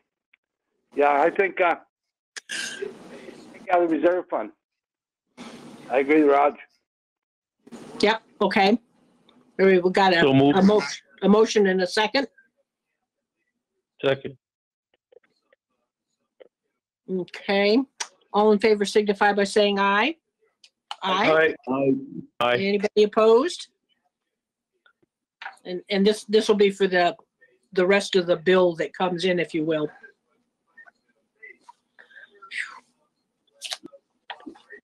Okay.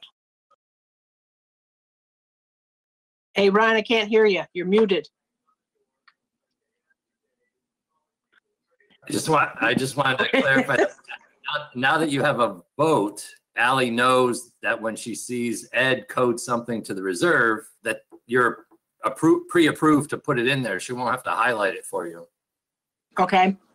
Because it's pre-approved for any number of invoices up to the $950 or whatever he was thinking.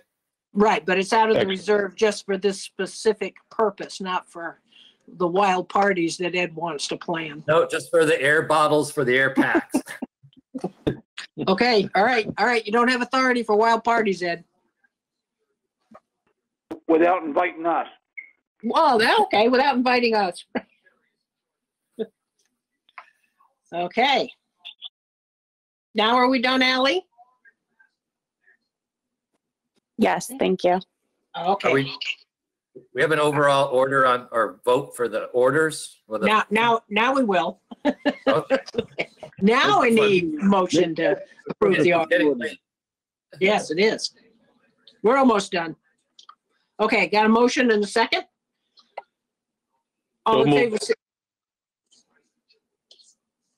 All in favor, signify by saying aye. Aye? Okay, we got it.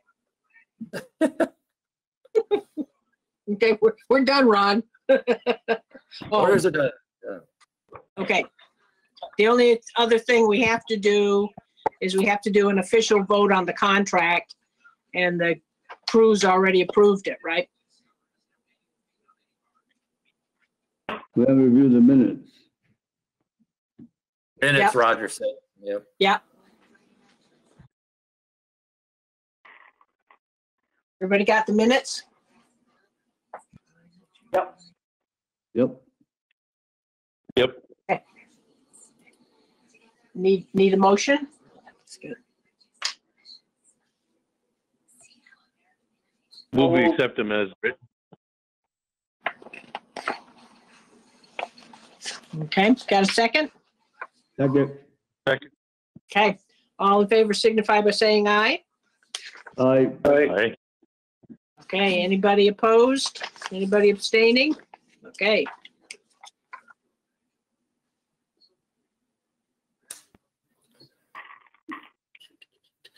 Now, right, Ron, we just need to approve the contract. Other business, we have two quick things. If anybody hasn't been watching Lamoille FiberNet, they have a decent website to go browse their stuff. They're actually doing some field survey for locating utility poles, which will help lay out where the fiber network can most easily extend to. This is the house to getting to every door kind of concept. The delinquent tax collector attorney and tax sale 2020. I think Kim can speak to this, but I think she wanted some direction on the current policy of trying to get something done in November, which is now a little late for that. But anyway, Right. We're going to defer that for this year due to COVID, and whether you want to make a decision on DTC attorney now or later. If you defer the tax sale, you can make a decision on the attorney any time because you're not stressed for a tax sale date.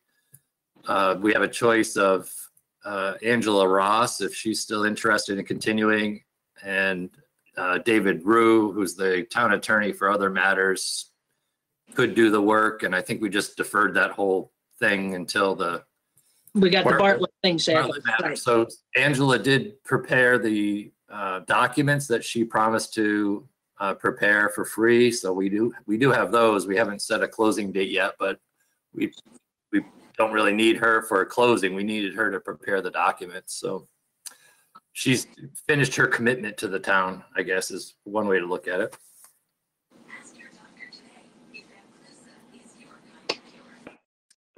So okay. I would do the tax sale question first. I think Kim, is that right, Kim, that you wanted some confirmation that there's a tax sale to be had or no tax sale this fall?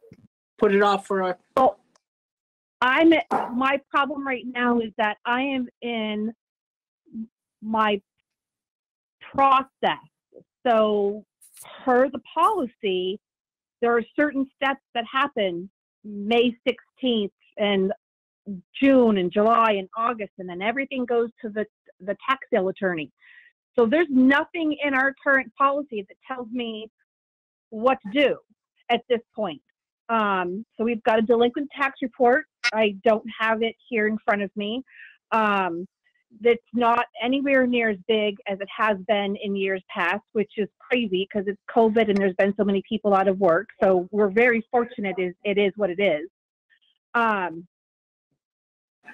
I do have people who are delinquent that I don't have a formal letter.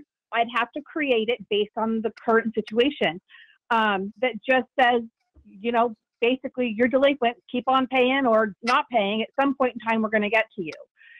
So if we go to tax sale, I need a tax attorney. If the board decides for many reasons that we're not going to do a tax sale this year, we'll wait until what we recycle with our, you know, the end of May of 2021, and we'll start the cycle again then. That's fine. We do have some people who are on payment agreements that, according to the agreement, if they default on the agreement, they immediately go to tax sale, you know, and they're aware of that, and they initial a little line on the agreement that acknowledges that statement. So in theory, if they default on that agreement, who's going to be our tax sale attorney? I need to be able to turn to somebody.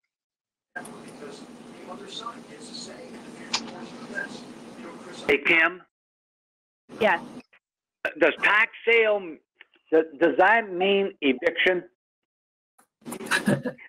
No. Does that mean eviction? No, it does not. What that means is their property goes to tax sale, but they have 1 year to redeem their property while they're still living there. Okay. Because with this COVID law, okay, thank you. Yeah. Yeah, that's right. There are some variables to all this with the COVID adjustments. Dave's right. That does affect some of the options the select board has and the delinquent tax collector. Kim, what's your advice? What would you advise us to do? You're the one who really knows all the ins. We're so out of sync with our policy that my suggestion is that the select board forego a tax sale for 2020, allow any defaulted payment agreements to go to tax sale as soon as reasonably possible. You know, it would also depend on the situation, you know, depending on the time of year, and like Ron said, some COVID things. I'd have to research, you know, what can we do and not do.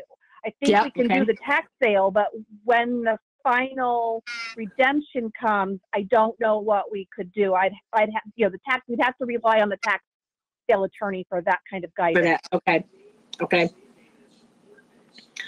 Okay, so then I guess it sounds like what we should do is have a motion to forego the 2020 tax sale.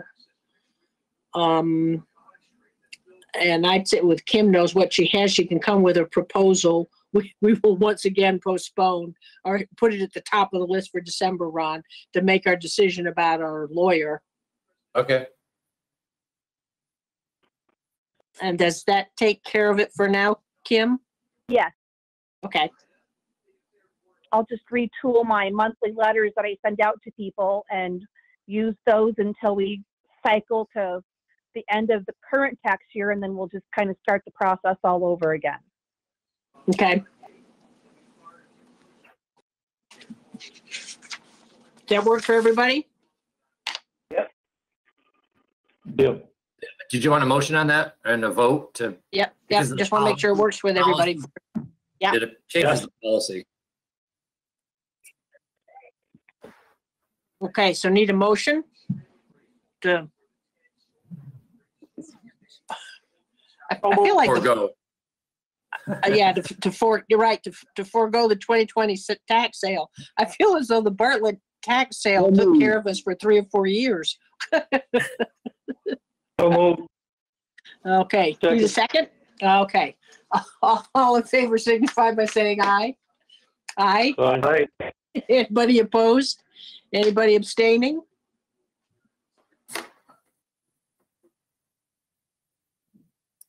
Okay.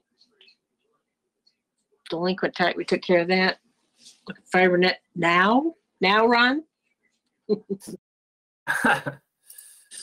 No. Yes, now it's for the union. Yeah. Yep, we just need to vote officially to approve the union contract.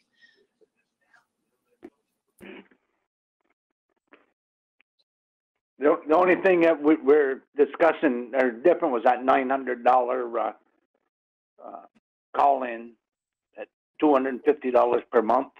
Or $225 a month or whatever it is, right? That's the only thing that we're voting on, right?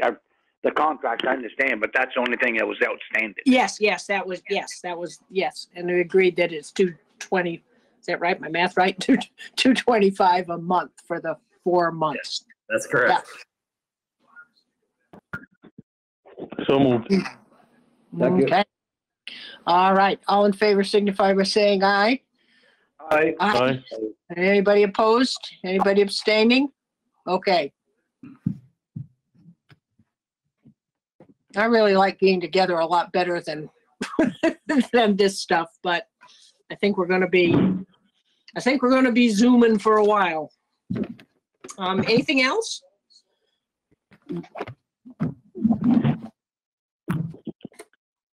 So, yeah. I know you shouldn't run a business on what if, but should we be looking into a plan right now if one of our guys does COVID or does have COVID and other and it shuts down the crew? Shuts down the crew on a 2-foot snowstorm?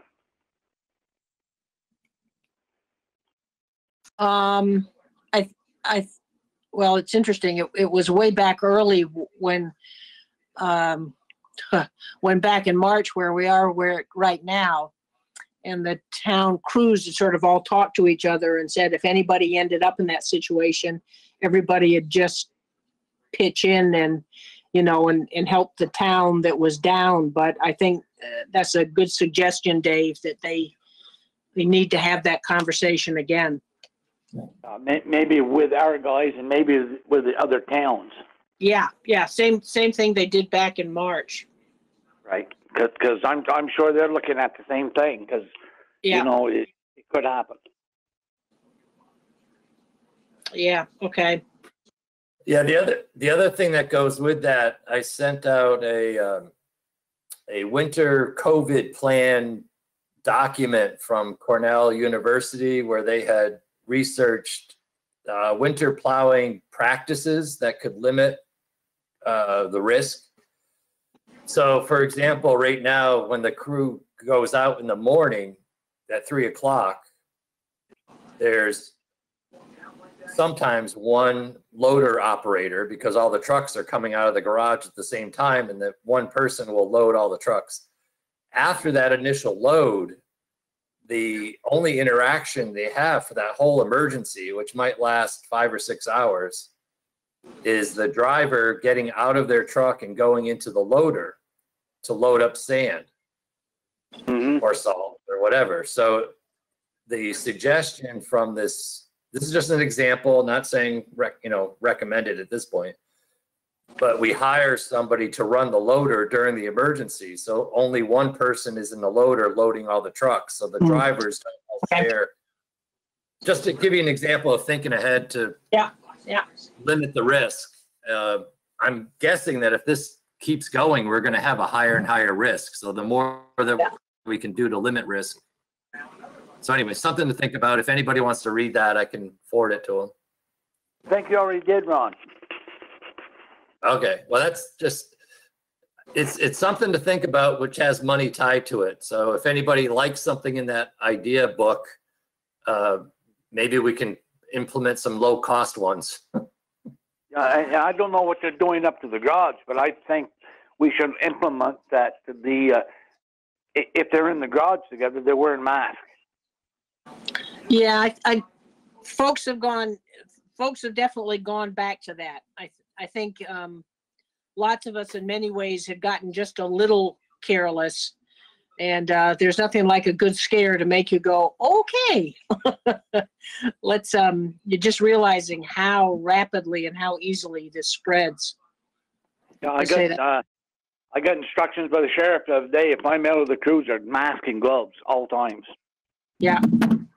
Yeah. Well, if we need a loader, I know it is a good one.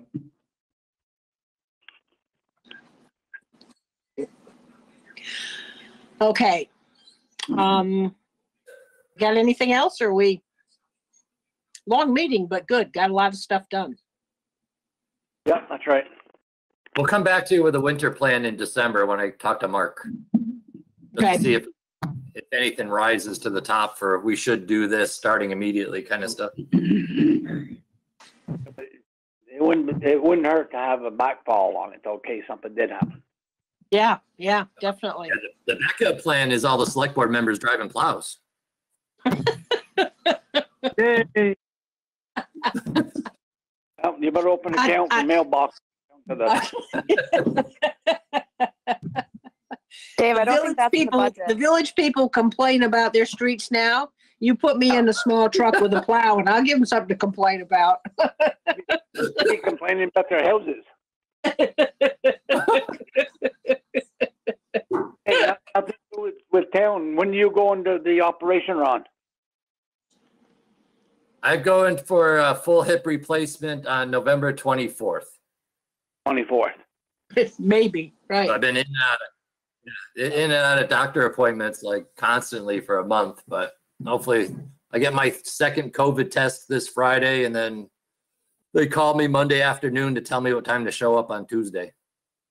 Okay, well, good. Well, good luck to you. I don't know what, good luck to you. Everybody have a good thanks. time. I don't know what the recovery will be, but I'll be busy. I'll be busy recovering for Thanksgiving week myself. Yeah, and you're up in Copley, right? Yeah, I'll be at the orthopedics. Care. Yep. Yep. Yep. Spend the night at Copley. Possibly. I'm kind of optimistic they'll get me in at 6 o'clock and get me out by 6 p.m. Maybe. Okay. Whatever, Ron. We'll find out. I'll let you know. I'll bring you flowers.